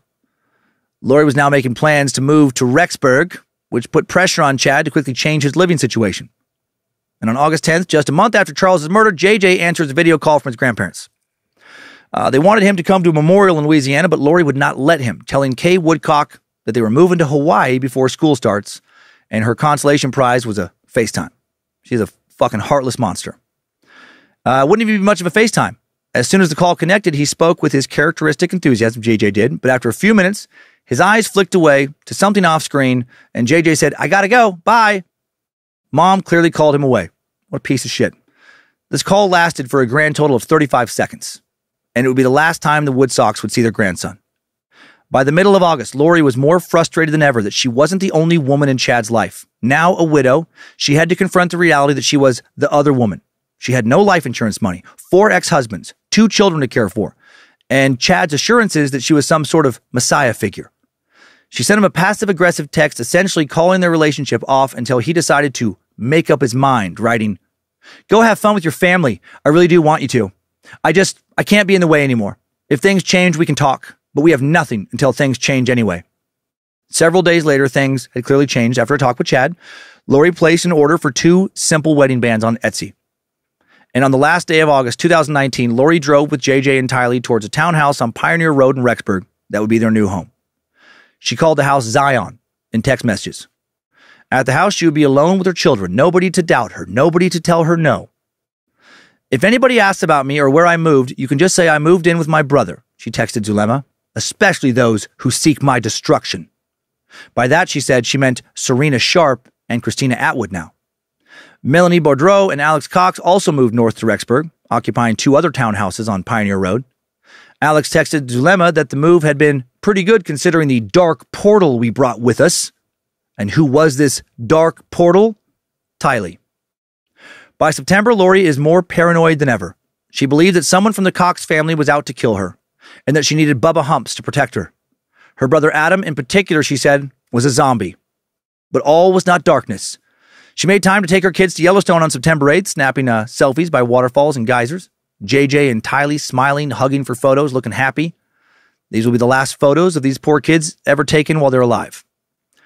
Alex was there too, also looking happy. They dined at Buckaroo Bill's in West Yellowstone, then drove back to Rexburg, arriving at 8:37 p.m. An hour later, Alex ran out to the local Maverick gas station, just a few blocks away, returned to his sister's, where he remained until 11:15 p.m., at which point he walked across the grass, over to the next row of townhouses, unlocked the door to 107 and went inside. Late that night, 2:42 a.m., Alex's phone pings. He's back inside his sister's townhouse, and he stays there for another hour and a half, very likely killing Tylee. 4:37 a.m., he walks through the darkness back home again. Odd, right? September 10th, 2019, the next day, at 9:21 a.m., Alex Cox's phone pings in Chad Daybell's backyard near the fire pit and near an area Chad's family used to bury pets. He was there for about 2 hours. His phone continually pinging, 10:39, 10:47, 10:57. And then just a few minutes after Alex left, Chad Daybell texted his wife, Tammy, who was at work about 8 minutes away. "Well, I've had an interesting morning," he wrote. "I felt I should burn all of the limb debris by the fire pit before it got too soaked by the coming storms. While I did so, I spotted a big raccoon along the fence. I hurried and got my gun, and he was still walking along. I got close enough that one shot did the trick. He is now in our pet cemetery. Fun times." Investigators will later believe he is talking about Tylee here, not a raccoon. Tammy didn't respond. "Gonna shower now and go right for a while at BYU. Love you," Chad added. Meanwhile, Alex steered his truck back towards Rexburg, went to Del Taco for a burrito. A man gets hungry. Digging a grave for the niece, right? He's just buried. The niece he's almost certainly murdered and then buried. 2 weeks later, Melanie Gibb and her boyfriend, David Warwick, visited Lori for another wackadoodle. How do all these fucking idiots have the money and time to waste on all this bullshit? Conference in Rexburg. Lori told him that Tylee wasn't around because, she'd been killed by Bubba Humps at her request. Was enrolled as a student at nearby BYU, Idaho. But JJ was around, being his normal, goofy 7-year-old self. On the evening of Sunday, September 22nd, Warwick and Gibb were sitting with Lori in her kitchen, recording an episode of their Feel the Fire podcast, when Alex Cox slowly opened the front door of the townhouse. JJ was asleep in Alex's arms when he came into the house, and Alex tiptoed upstairs with JJ, putting the boy to bed in Lori's bedroom. Or maybe not putting him to bed because he was already dead. And Lori knew that and didn't stop giggling, and that didn't stop her, from giggling and chatting on her shitty podcast. In the middle of the night, after everyone had gone to bed, Melanie and David woke up. David had a bad dream. They decided to wake up Lori for a blessing, but when Melanie knocked on Lori's door, nobody answered. Chad didn't pick up his phone either. The next morning, Lori was in the kitchen venting to her friends about how JJ had officially now become a zombie. JJ had always been immensely strong, she said, but now he crawled up onto the kitchen counter, boosted himself on top of the fridge, and knocked a framed photo or painting of Jesus, a framed photo of Jesus. She had a photo of Jesus. They knocked it on the floor. And that was the last straw. Lori told Melanie she was thinking of calling Kay Woodcock, JJ's grandma, asking her to take JJ off his hands once for all. She thought maybe she could make up a story. Lori would say she's sick, has breast cancer, and just couldn't care for the boy anymore. So fucked. She's having too much fun with Chad and all their delusions. Taking care of her son just does not interest her anymore. She said she could meet Kay at an airport and hand off JJ would be easy. She knew Kay would do absolutely anything to be with him. Melanie encouraged her to do it. Friends said goodbye. Melanie and David departed. It's thought she told Melanie all this after JJ was likely dead. Also, her friends had a good reason for JJ, not being around anymore. That morning, 9:55 a.m., Alex Cox's phone is back at the Daybell property underneath a tree at the pond, back by the pet cemetery, a fucking dead giveaway that another body is being buried. Dead giveaway. Dead giveaway. My neighbor got big testicles because we see this dude every day. Also that day, 2 photographs uploaded to Lori's iCloud account from a gun store. 2 snapshots of boxes of rifle ammunition. September 24th, Lori calls staff at Kennedy Elementary saying that she was withdrawing her son, and no one will see JJ alive again. Week later, in October, Lori began renting a 10 by 10 foot storage unit at Self Storage Plus. Sorry, my mouth is working less well than normal today. October 2nd, around 2:25 p.m., she pulled up with Chad. He got out, pulled a spare tire from the trunk, rolled it along the cement hallway into the storage locker. Together, they hefted a car bench seat inside, the kind that would make up an entire back row of seating in an SUV of reasonable size. As they left, Chad ran his hand down her back and across the seat of her buttocks. The next day, Lori was back at Storage Plus with Alex, who carried the tire and the seat outside of the car without her help. Probably just getting rid of evidence right here. Her brother returned to the storage unit throughout the month. Once he came with someone who looked like Chad, and the 2 men wheeled scooters and bicycles, real bikes, not ladies, including one with training wheels inside. They carried in boxes of photo albums and handmade blankets with photographs that JJ entirely stitched onto them. Lori's earlier Etsy order for wedding bands had been canceled, and so she placed a new order on Amazon using Charles Vallow's account. A cheap, simple silver wedding band inlaid with bright green malachite. Meanwhile, Chad logged on to Vallow, where he discussed an article with the site's moderator, Christopher Perrett, that had been posted from a blog called Natural News, a well-known conspiracy site titled "The Collapse Will Be Local. Former military intelligence special forces veterans explain why your proximity to left-wing cities may determine your fate." In it, he argued that left-wing activists would be the source of America's looming civil war and labeled them all zombies. Excellent article, Chris, Chad wrote. If the liberals head towards Rexburg, though, do we just shoot the zombies as they approach the Yukon overpass on Highway 20? Fuck.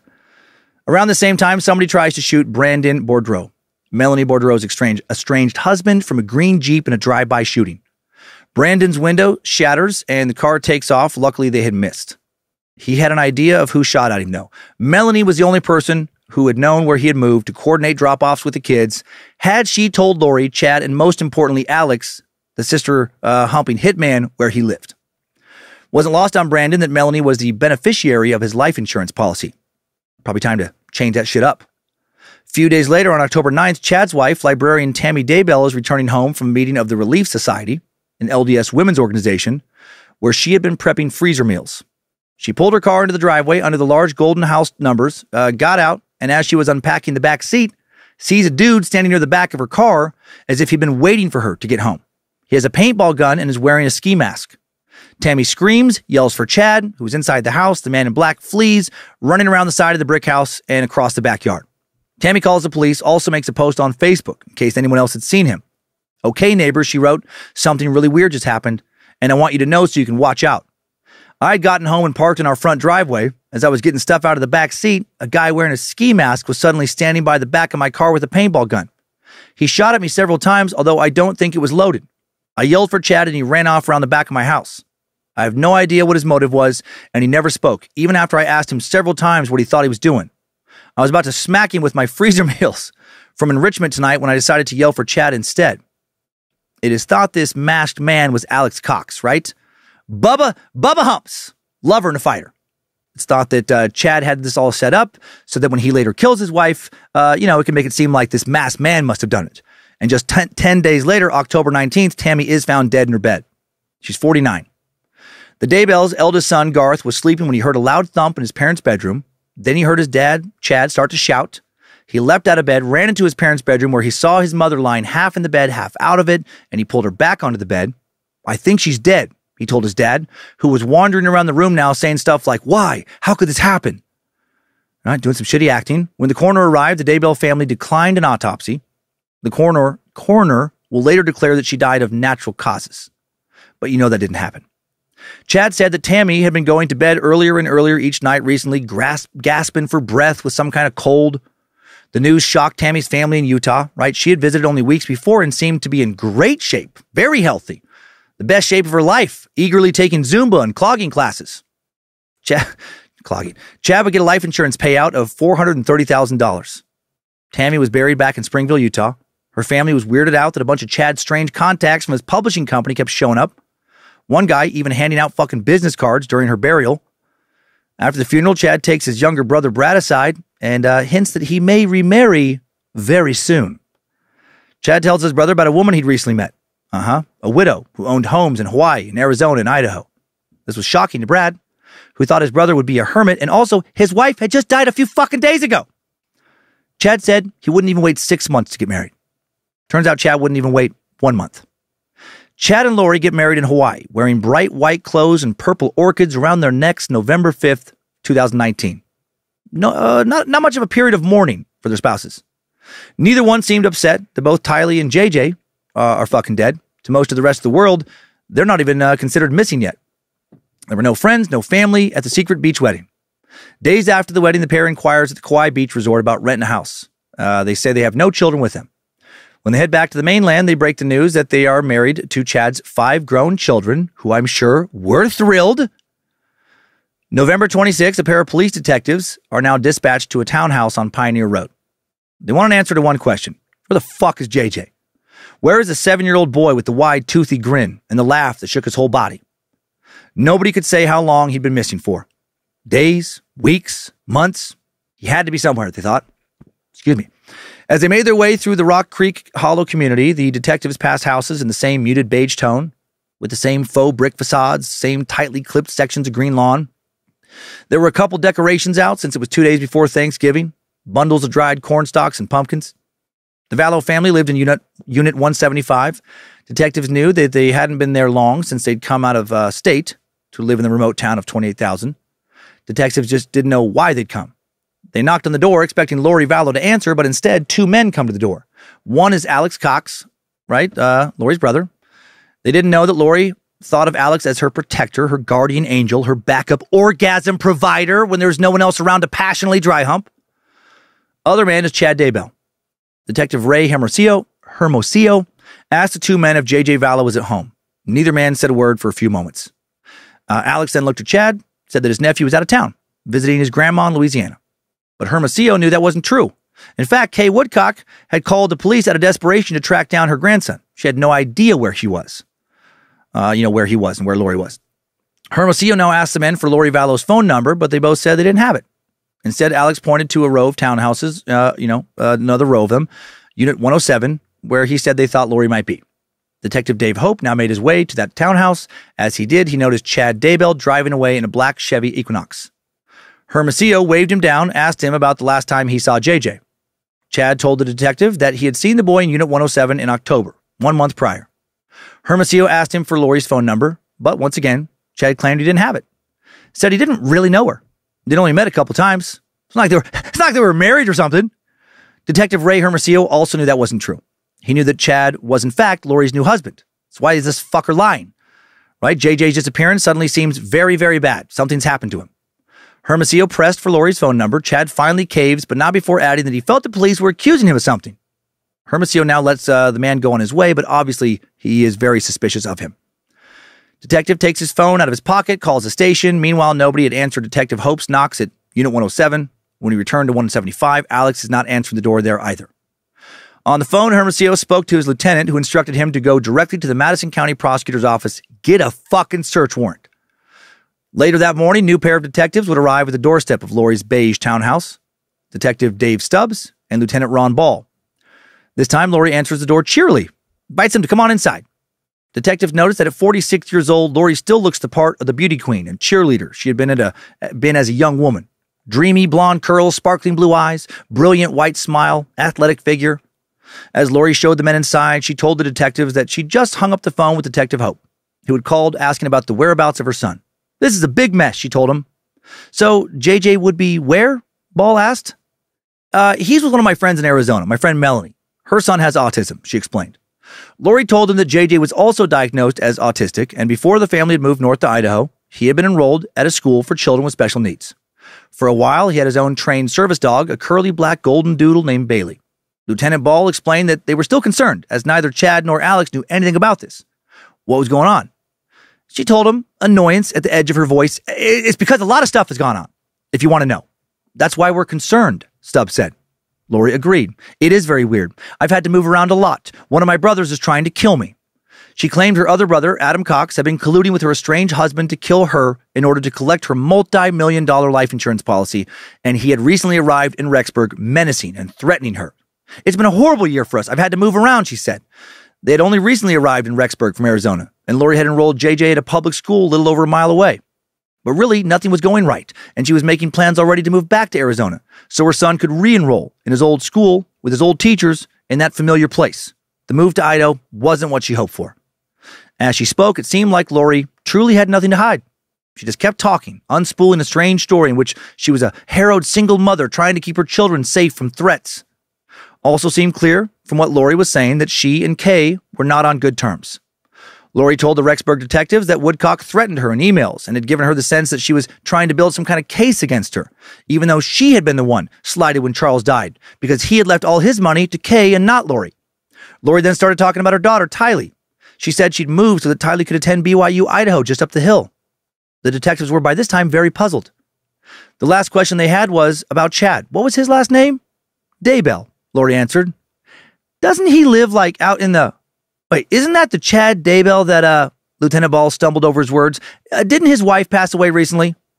I think so, she said. Minutes later, Stubbs and Ball knocked once more on the door, saying they just needed one more thing, the number of Melanie Gibb, so they could locate JJ. In the confusion of Lori's rambling story, they'd almost forgotten their real reason for coming. She said she'd have Melanie call them and gave them her phone number. The detectives thanked her, said goodbye, and went on their way. Meanwhile, Chad Daybell now called Melanie Gibb, right? Lori's friend from Arizona, warned her that the Rexburg police would be calling and asking about JJ. If her phone rang, he said, just don't pick up. Not suspicious at all. Melanie felt sidelined, confused. Why exactly were the police calling her? What was going on? Where was JJ? Weeks earlier, Lori had told Melanie she'd handed JJ off to Kay Woodcock at an airport. That whole fake breast cancer story. Now on the phone with Chad, Melanie asked for details about JJ's whereabouts, but he had no answers. He only emphasized that she must not pick up the phone. Melanie did not understand, but still said she'd do what he asked. And when the police called, initially, Melanie did not answer. The detectives then called authorities in Gilbert, Arizona, where Melanie lived. When an officer from the Gilbert Police Department phoned Melanie later, she did answer. And she lied to them, claiming the boy had been with her, but she had since given him back to his mom, Lori. Melanie fabricated a story about the whereabouts of a 7-year-old boy and had no fucking idea why she was even doing so. So many terrible decisions being made in this suck by so many strange people. Such a soap opera. A couple hours later, Lori called Melanie, sounding cheerful and upbeat. She also wouldn't answer Melanie's questions about JJ. Instead, she asked Melanie to go somewhere where there were children running around and just, snap a photo. Melanie would not do that, though. She wanted out of this mess. She's worried about JJ. The next morning, November 27th, when no law enforcement officer in either Idaho or Arizona had yet located JJ, Detective Hermosillo returned to the Beige townhome community, this time with search warrants for 107, 175, and 174, where Lori's niece lived. Once inside, he found all three unoccupied. In 107, where it turned out Alex Cox had lived, the police found several guns and little else. Their concern for JJ amplifies. In 175, where Lori had told her story of persecution to the police the day before, Hermosillo found food in the refrigerator, cans and boxes of cereal in the pantry, and the beds were made up with sheets. A half bottle of pills with JJ's name on the label sat on the kitchen counter.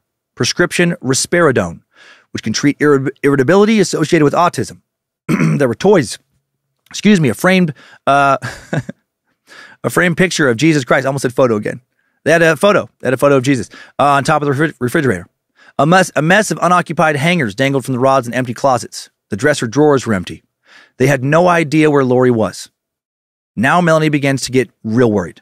She hasn't spoken to Lori or Chad for 2 weeks, so on December 8th, she decides to call him up and to record the call. Finally someone other than Charles Vallow acting smart in the story. Hail Nimrod. Immediately, Chad's voice comes through the receiver. Hello, sweet Melanie. Hi, Chad. Hey, Lori, Melanie said, trying to sound upbeat. How are you guys? We're okay, Lori said. How are you doing, babe?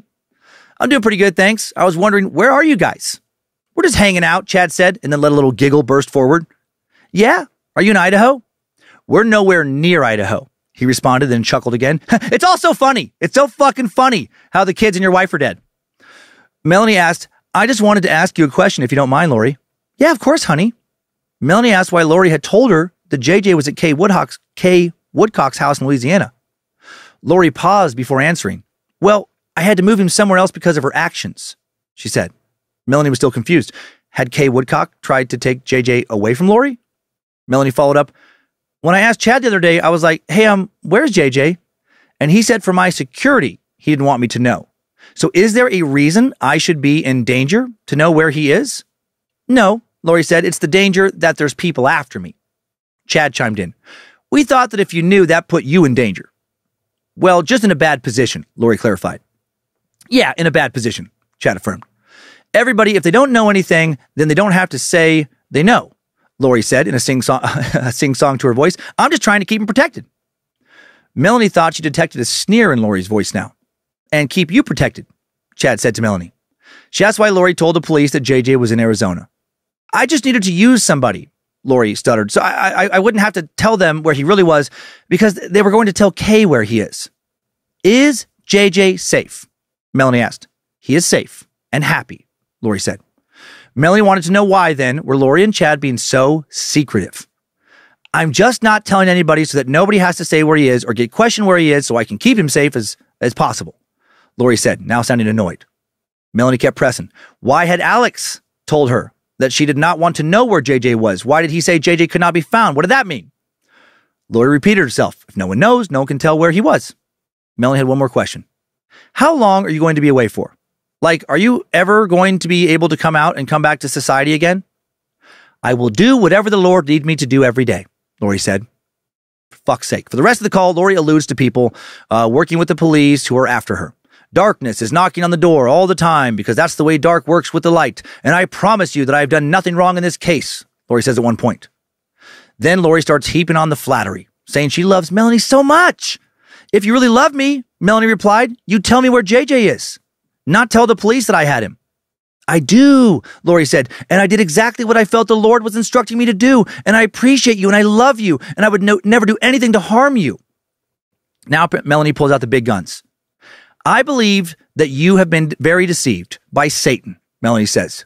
You know me, Mel, you know me, Lori urged. This does not sound like you. This sounds like you've been influenced by somebody dark who wants you to believe dark things and have fear of the celestial world. Of course. So predictable. Anyone who confronts these fuckheads about anything, they're only doing it because of Satan. Stand for Christ when he comes again, Lori offers, and he's coming soon. And we will all stand there, and you will know at that point that he is supporting me and has supported me the whole time, and I have not been deceived. The conversation wound down, and Lori offered one last pronouncement. And for your own safety, I wish you didn't have as much knowledge as you have, as you will be accountable for the knowledge you do have, Mel. She sounded furious and also eerily calm. What the fuck is going on, right? Meanwhile, 6:30 a.m. December 11th, Tammy's body quietly exhumed and an autopsy is performed. She'll be back in the ground by 2:30 p.m. The findings will not be made public for years. But I think you know what they found, that she was murdered. December 11th, 2019, Alex Cox wakes up to his new normal. The plan had been for him to stay in Rexburg, but instead he'd moved to Arizona and was living with Zulema, with whom he had started a relationship. They actually got married 2 weeks earlier, on November 29th, at a Chapel of Love in Las Vegas. Alex changed his name in the marriage certificate to Alex Pistenis. The marriage, according to the security guard present, seemed odd and cold, like it was just business. Melanie Boudreau got married in Las Vegas the following day, married a man named Ian Pawlowski. Pawlowski she'd been dating for less than 2 weeks. The only witness at the ceremony was Alex. Another cold ceremony. More business. Part of Chad's visions, perhaps. After the wedding, Zulema complained that the long drive had been rough on her back, and Alex offered to give her a massage. And for some strange reason, she recalled later, he said we needed to find a Walmart because he wanted to buy this big, huge piece of plastic to put on the bed so the oil wouldn't get on the bed. But it was one of those you put on the floor when you paint. In the room, Alex spread this painting drop cloth on the bed, told Zulema to lie on top of it. Zulema fell asleep during the massage. When she woke up, she heard Alex talking on the phone to someone who she thought was either Lori or Chad. And later she would wonder if that was supposed to be her last day, if the drop cloth had been to hold her dead body and keep things from getting too messy. But the night passed without any incident, and they settled into their routine. Mostly, Alex seemed to just hang out around the house, creeping out Zulema's kids. But then the next morning, December 12th, he collapsed in the bathroom. Couldn't seem to get enough air. Zulema's son called 911, trying not to gag from the smell in the room where Alex had just defecated. Then soon he lost consciousness. By the time he got to the hospital, he was dead. He had shit himself to death.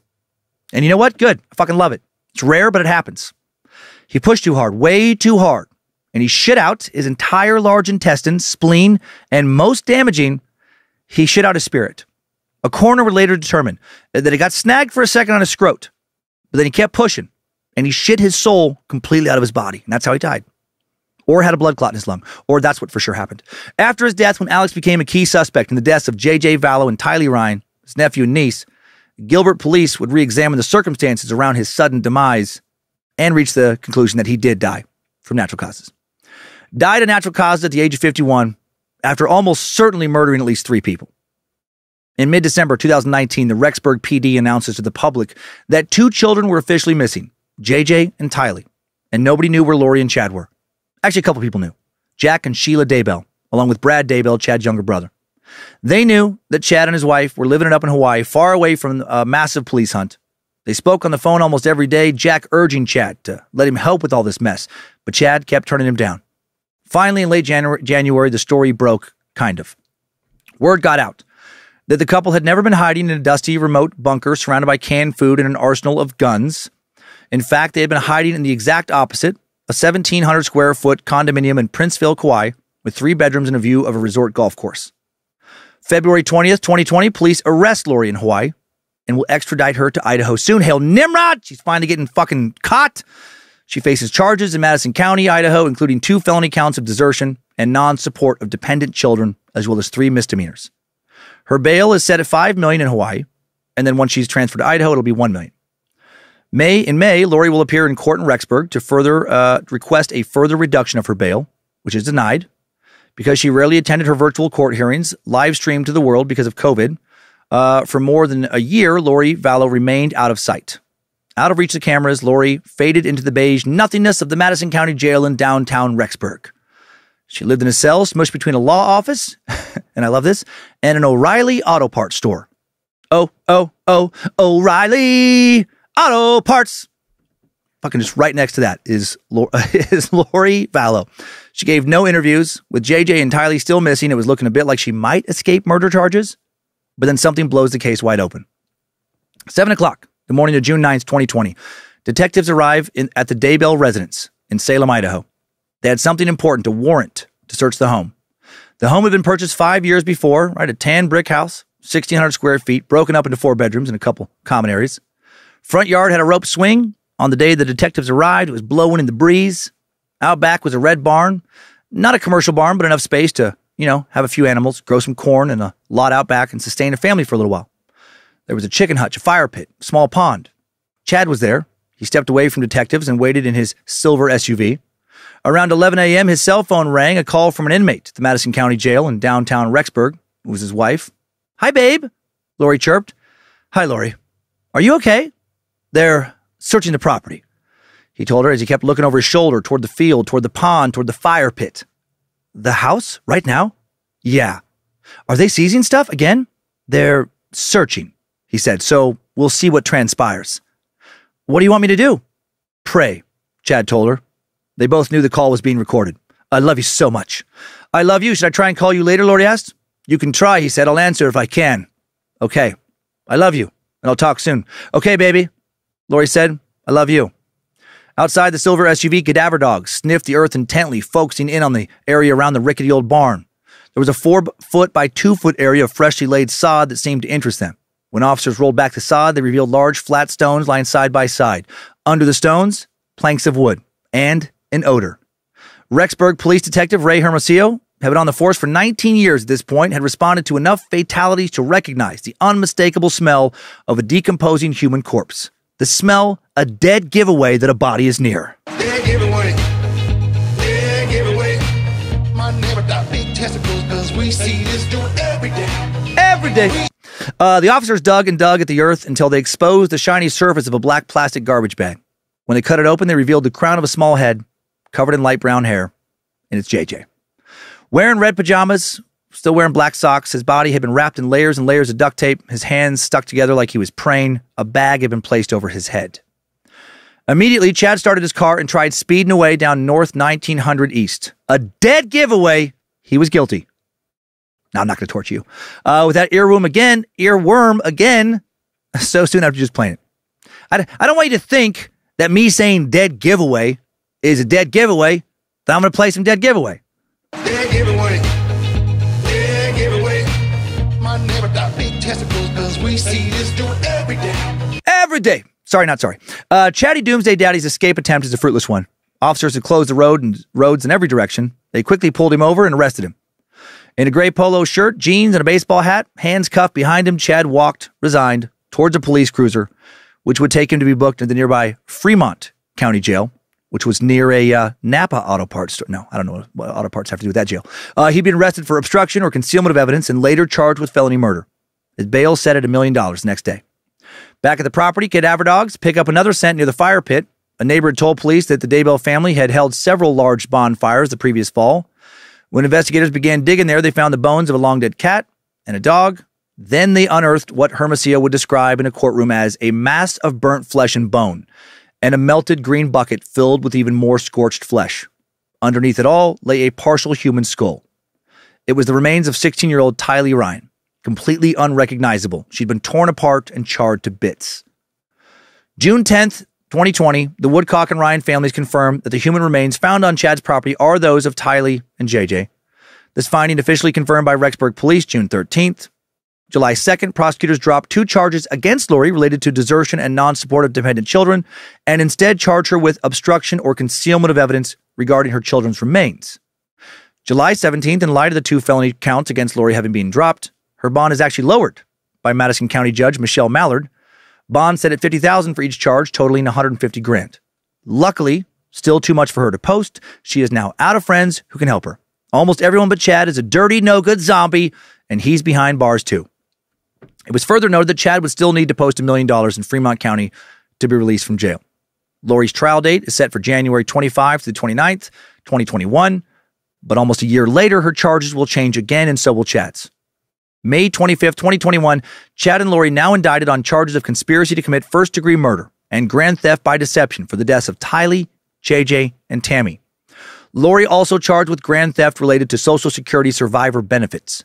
Chad faced an insurance fraud charge related to a life insurance policy he had on Tammy, for which he was the beneficiary and received funds after her death. 2 days later, Lori is found incompetent and unfit to stand trial, and her case is stayed.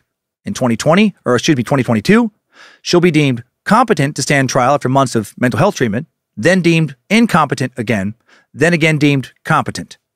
Apparently, her results showed that she suffered from hyper-religiosity and an unspecified personality disorder with histrionic and narcissistic features. I forgot that hyper-religiosity is actually classified by the DSM-5 as a psychiatric disturbance, defined as experiencing intense religious beliefs or episodes that interfere with normal social and work functioning. It's often associated with abnormal brain functioning and other psychotic disorders, but not always. Lori, from what I can tell, doesn't have these other issues.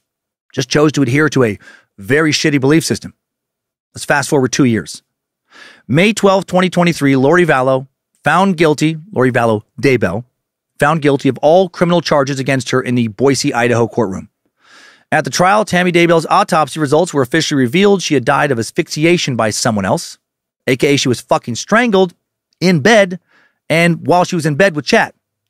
Before Lori's sentencing, Lori addressed the court for almost 10 minutes with so much fucking crazy, claiming, just like Chad, that a near-death experience allowed her to communicate with the spirit world. Her mental health treatment did nothing to help her. She still believes all the same shit, still thinks that, everything she did, all of it, all part of God's plan for her, and that she would still have a major role and be rewarded for all she's been through in the end times. I have a feeling she will grow old and die in prison, never wavering in this belief.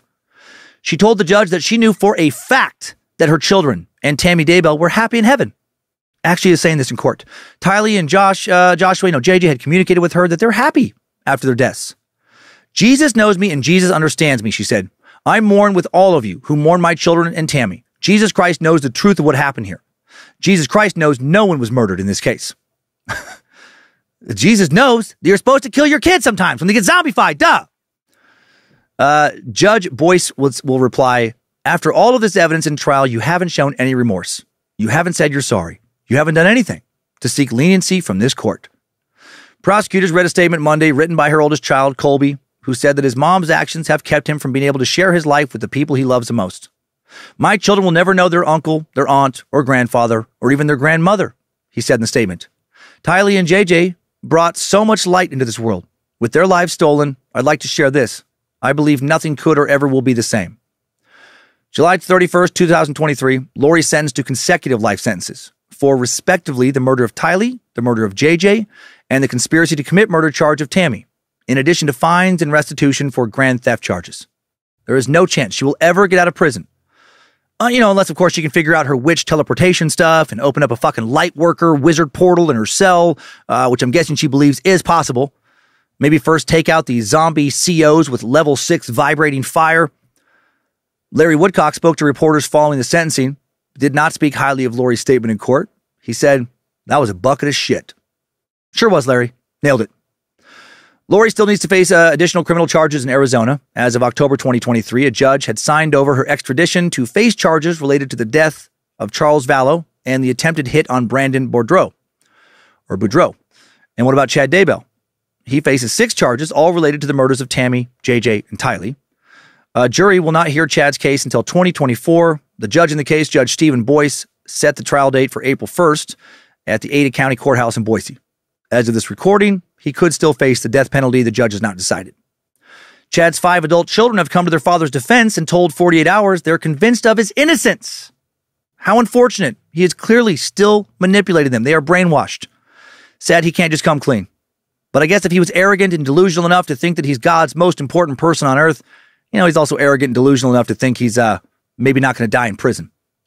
His kids believe the way JJ and Tylee were found, buried shallowly, suggests their father, former gravedigger, was not involved, and would have been smart enough not to bury the bodies on his own property. He was framed. This is his property. If there's bodies buried here, it would be attributed to him, said Emma Murray, his eldest daughter. Emma, your dad's a fucking monster. Sooner you can come to terms with that, sooner you can say, goodbye and start to heal. It's fucking obvious to the rest of the world that he killed your mom. Smothered her in her bed as she lay asleep next to him. And he wanted, his side pieces kids dead and out of the way so he could be done with dry humping and, fuck a hot woman who worshipped him and shared his delusions all the time. I hope he ends up on death row. I guess we'll see in just a matter of months, and that is it for this monstrous timeline. Good job, soldier. You made it back. Barely.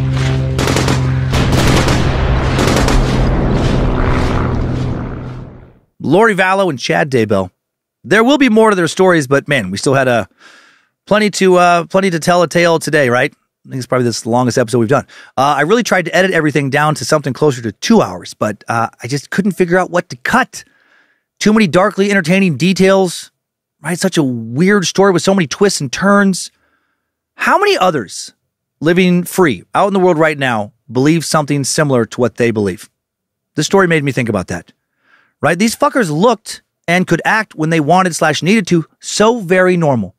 No crazy prophet beards, no weird clothes, not out on street corners, preaching strange apocalyptic shit to the general public. I mean, Lori looked like a hot mom who wore fashionable clothes, got mani-pedis, spent a lot of money on her hair, probably did Pilates or CrossFit or something when she wasn't drinking wine with her friends. If I would have seen her at a restaurant or Starbucks, would not have thought twice. She looked like a rich housewife. Chad, he looks like your average suburban dad. Some guy I'd see leaving his accounting or law firm on the way home or walking around Home Depot. Some guy at a sports bar watching college football with buddies and enjoying some wings. None of these zombie killers looked cult crazy. Makes me wonder what my neighbors believe right now. I was finalizing these notes at a Starbucks here in Coeur d'Alene and found myself looking at other people drinking coffee and having conversations, working on their laptops and thinking, do they believe the end times are almost upon us? Are they putting together a plan to kill some zombie demons? Something similar? Like what crazy shit are they looking up on their laptops? Not because they're doing research for crazy shit, but because they actually believe it. While Lori was temporarily declared mentally unfit to stand trial, she always knew how to turn on the normal when it helped her, right? When she needed to before she got caught. Part of the fun of what she and Chad were doing seemed to be appearing normal. Tricking the rest of us, talking to people at coffee shops, bantering with somebody on the street, thinking the whole time that they were better than us. Practically gods on a special divine mission. How narcissistic. Why can't more of us just be cool, doing the best we can with the life we have right here on Earth? Just try and be a good person. Try and help take care of your family. Spend as much quality time as you can with your kids, if you have them. Help prepare them for the world, how to get decent jobs, build decent relationships, not worry about the end times. Call your grandma more often. Write heartfelt cards to people you care about. Volunteer at a shelter. Treat people who are really going through it with some dignity. Smile and say hi to a stranger who looks like they're having a tough day. Tip your waiter or waitress a little extra if you have it. Get off the couch, throw the ball for the dog. Set accomplishable goals. Feel good about attaining them. Have bigger dreams if you want and feel good about just chasing them, even if you never reach them. There is all kinds of good shit you can focus on right here, right now in this realm. No portals needed. No need to concern yourself with who's a fucking zombie, who's a light worker, right? Worry about who your kids are spending time with instead. Worry about your parents and grandparents getting scammed. Worry about, how funded or not your retirement plan is, or whether or not you'll be able to get that promotion that you want at work. There's plenty of real shit to worry about right here without having to make things apocalyptic. Pray if you need to help yourself, get yourself through the day. Read scripture if it helps you feel better about the world and what may wait for you and your loved ones beyond it. But please don't focus so hard on needing to be a big deal in heaven that you end up being a real piece of shit down here on earth with the rest of us. And don't fucking kill your kids or help anyone else kill theirs. Can you at least do that? Let's head to today's takeaways. Timesuck Top 5 Takeaways. Number 1, in September of 2019, Lori Vallow sure seems to have talked her brother and possible lover, Alex Cox, into murdering her children, Tylee Ryan and JJ Vallow. Cox's phone pinged the Daybell residence in the backyard where the bodies would later be found, leading prosecutors to believe that he, if he didn't kill them, at least buried them. Number 2, for months, neither Lori Vallow nor Chad Daybell would tell anyone where the children were. Lori spun elaborate lies about where JJ was and eventually fled to Hawaii with Chad, where they got married and lived it up, and definitely wet humped, until authorities caught onto them and extradited them back to Idaho.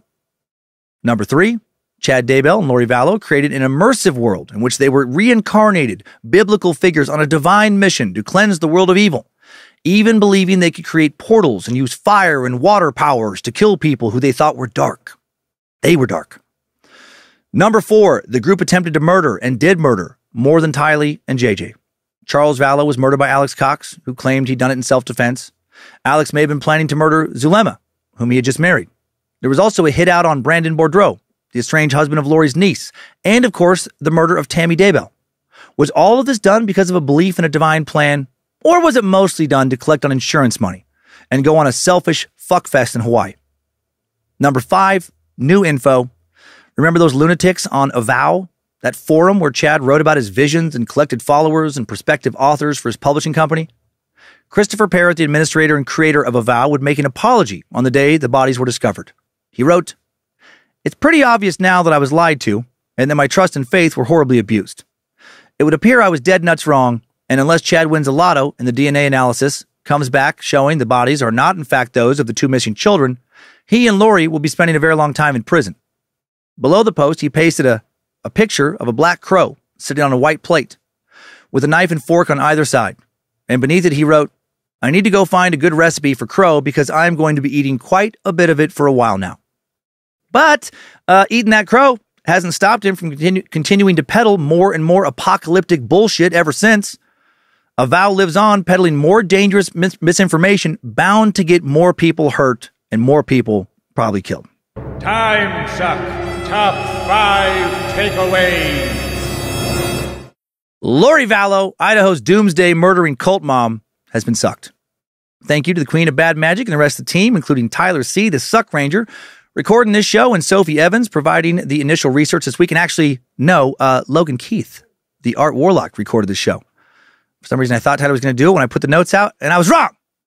Thanks to the Spacers on Patreon for supporting this show. Thanks to the All Seeing Eyes moderating the Cult of the Curious private Facebook page, the Mod Squad, making sure the Timesuck Discord channel stays fun. It was great seeing all of you in Lexington recently, by the way.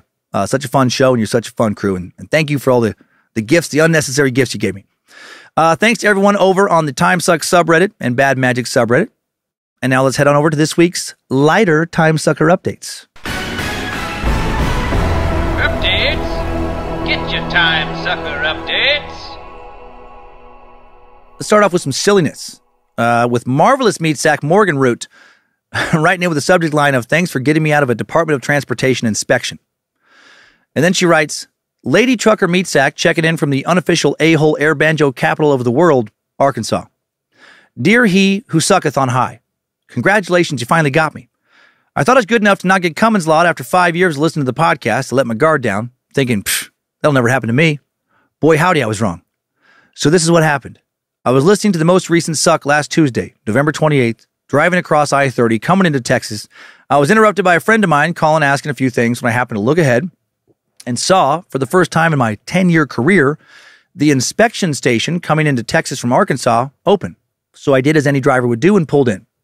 That's where a state trooper flagged me into the inspection bay. I told my friend, shit, I'm getting expected. I'll call you back when I get out of here.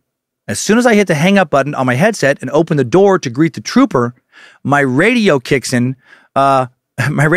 back on at full blast with you yelling, quote, "Yes, Aryan Daddy, rain your superior non-Jew come upon me. Impregnate my face." At this point, I am punching the radio, trying to get it to shut up, and as soon as I did, I turned around to nervously smile at the Texas State Trooper and apologize for the radio before I could say anything. He was beet red and his eyes were huge, but he couldn't look me in the eye. And he said, "Well, how about you just go on and get out of here, ma'am, and have a wonderful day." When I say I was mortified, it'd be an understatement, but I got to laughing about it, and I got out of an inspection, so I guess you could say a win's a win. Anywho, thank you so much for all the years of entertainment and keep me from complete boredom while being here on the road and always cheering me up with your comedy anytime I go through a rough time in my life. Can't wait to see you again the next time you come through St. Louis or Little Rock. Sincerely, your humble meat sack, Morgan. Morgan, what a weird win-win. Very embarrassing, sure, but saved you an inspection. I can only imagine what that officer has said about that interaction to others. You have for sure been talked about. Glad I can keep you company. Hope I can continue to do so. Good luck in your next inspection. And next, some very similar embarrassment coming in from shame sack Ian Ferguson. Ian writes in with the subject line of Cummins Law and then adds, "Well, Dan, I absolutely hate you right now because I just got Cummins Law. This is the first time and I've prided myself on not getting Cummins Law, but it happened. So I had stopped for 5 minutes, tops, in an IGA parking lot so I could order a Subway sandwich. And the exact moment you started saying how Henry Ford and Adolf Hitler were going to be coming on each other's faces to make the most powerful demon baby, I love that this was the same moment as the previous message. A really old lady was trying to get into her car next to me and looked horrified. Then I hear, wow, wouldn't it be funny for someone to be Cummins Law by this? You cursed me, dude. 3 out of 5 stars wouldn't change a thing. Ian Ferguson." Oh my gosh. So much overheard Aryan and Jewish cum talk out there in the wild this week. I love it. Not so sure she told anyone about that interaction. Probably not in great, detail. But funny if she did. Like funny if she repeated all of that verbatim My God, I cannot fucking talk today. To her nursing home friends right before they broke out into an orgy. So many old used bikes getting ridden, so many cotton tops, kissing, sucking, licking, thrusting, pegging, ball busting. You get it. And now your Cummins Law message may have just fucked over some others. I can hope. One more from Nathan Troutman. I had some good serious ones this week. I'll try to get more to those next week when I don't have a story that's quite so beefy. Nate the Great Sack wrote in with a subject line of, look what you did to my daughter. Spoiler alert, I got her pregnant. JK, but I did talk to her dad's girlfriend about dicks. Nate writes, Dear Suckmaster, I just saw you in Lexington at the 6:30 show on Saturday the 2nd.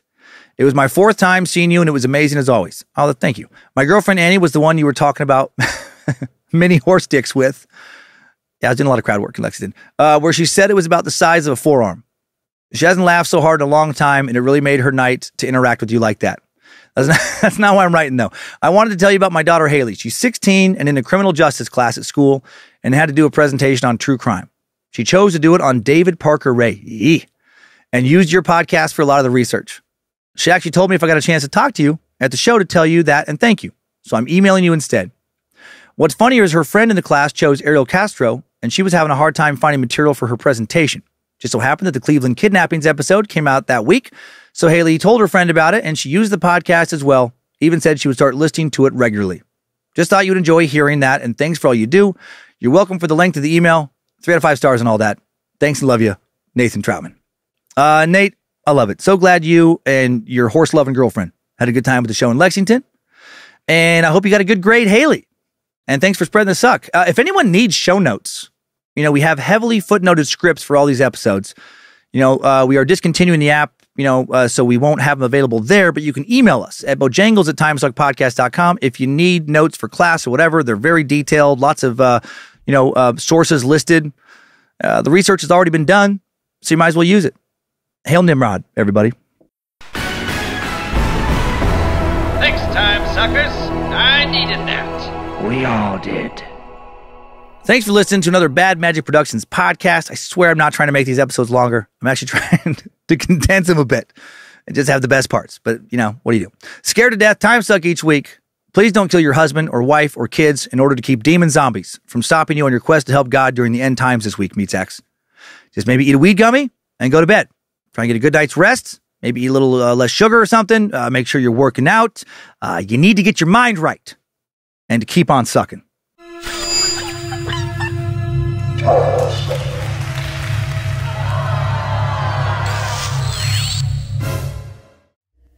Bad Magic Productions. Another thing this episode really got me thinking about, how many grown brothers and sisters are out there dry humping each other? Or doing more than that? Hopefully not many. It's not cool if you didn't know that. Don't let all the weird sibling porn on the web that's become very popular fool you. You're actually not supposed to fuck your sister for a variety of reasons. And even though dry humping, it's not quite fucking, it is still pretty gross when it's your sister. If it doesn't bother you morally, let me share a practical reason not to focus on, your siblings for your sexual needs. There's not that many of them compared to non-siblings in the world, right? Like if you're trying to keep it in the family, it just makes dating so much harder. You got 4, 5, 6, options, probably max. Once you get shot down by them, well, then you're out. You're literally completely out of people now. But if you try to fuck non-siblings, you got billions of potential options. So, if you can't stop yourself from trying to rub one out on sissy for other reasons, just, focus on the math of it all. I hope that helps. The more you know. I picture a little rainbow star shooting right now.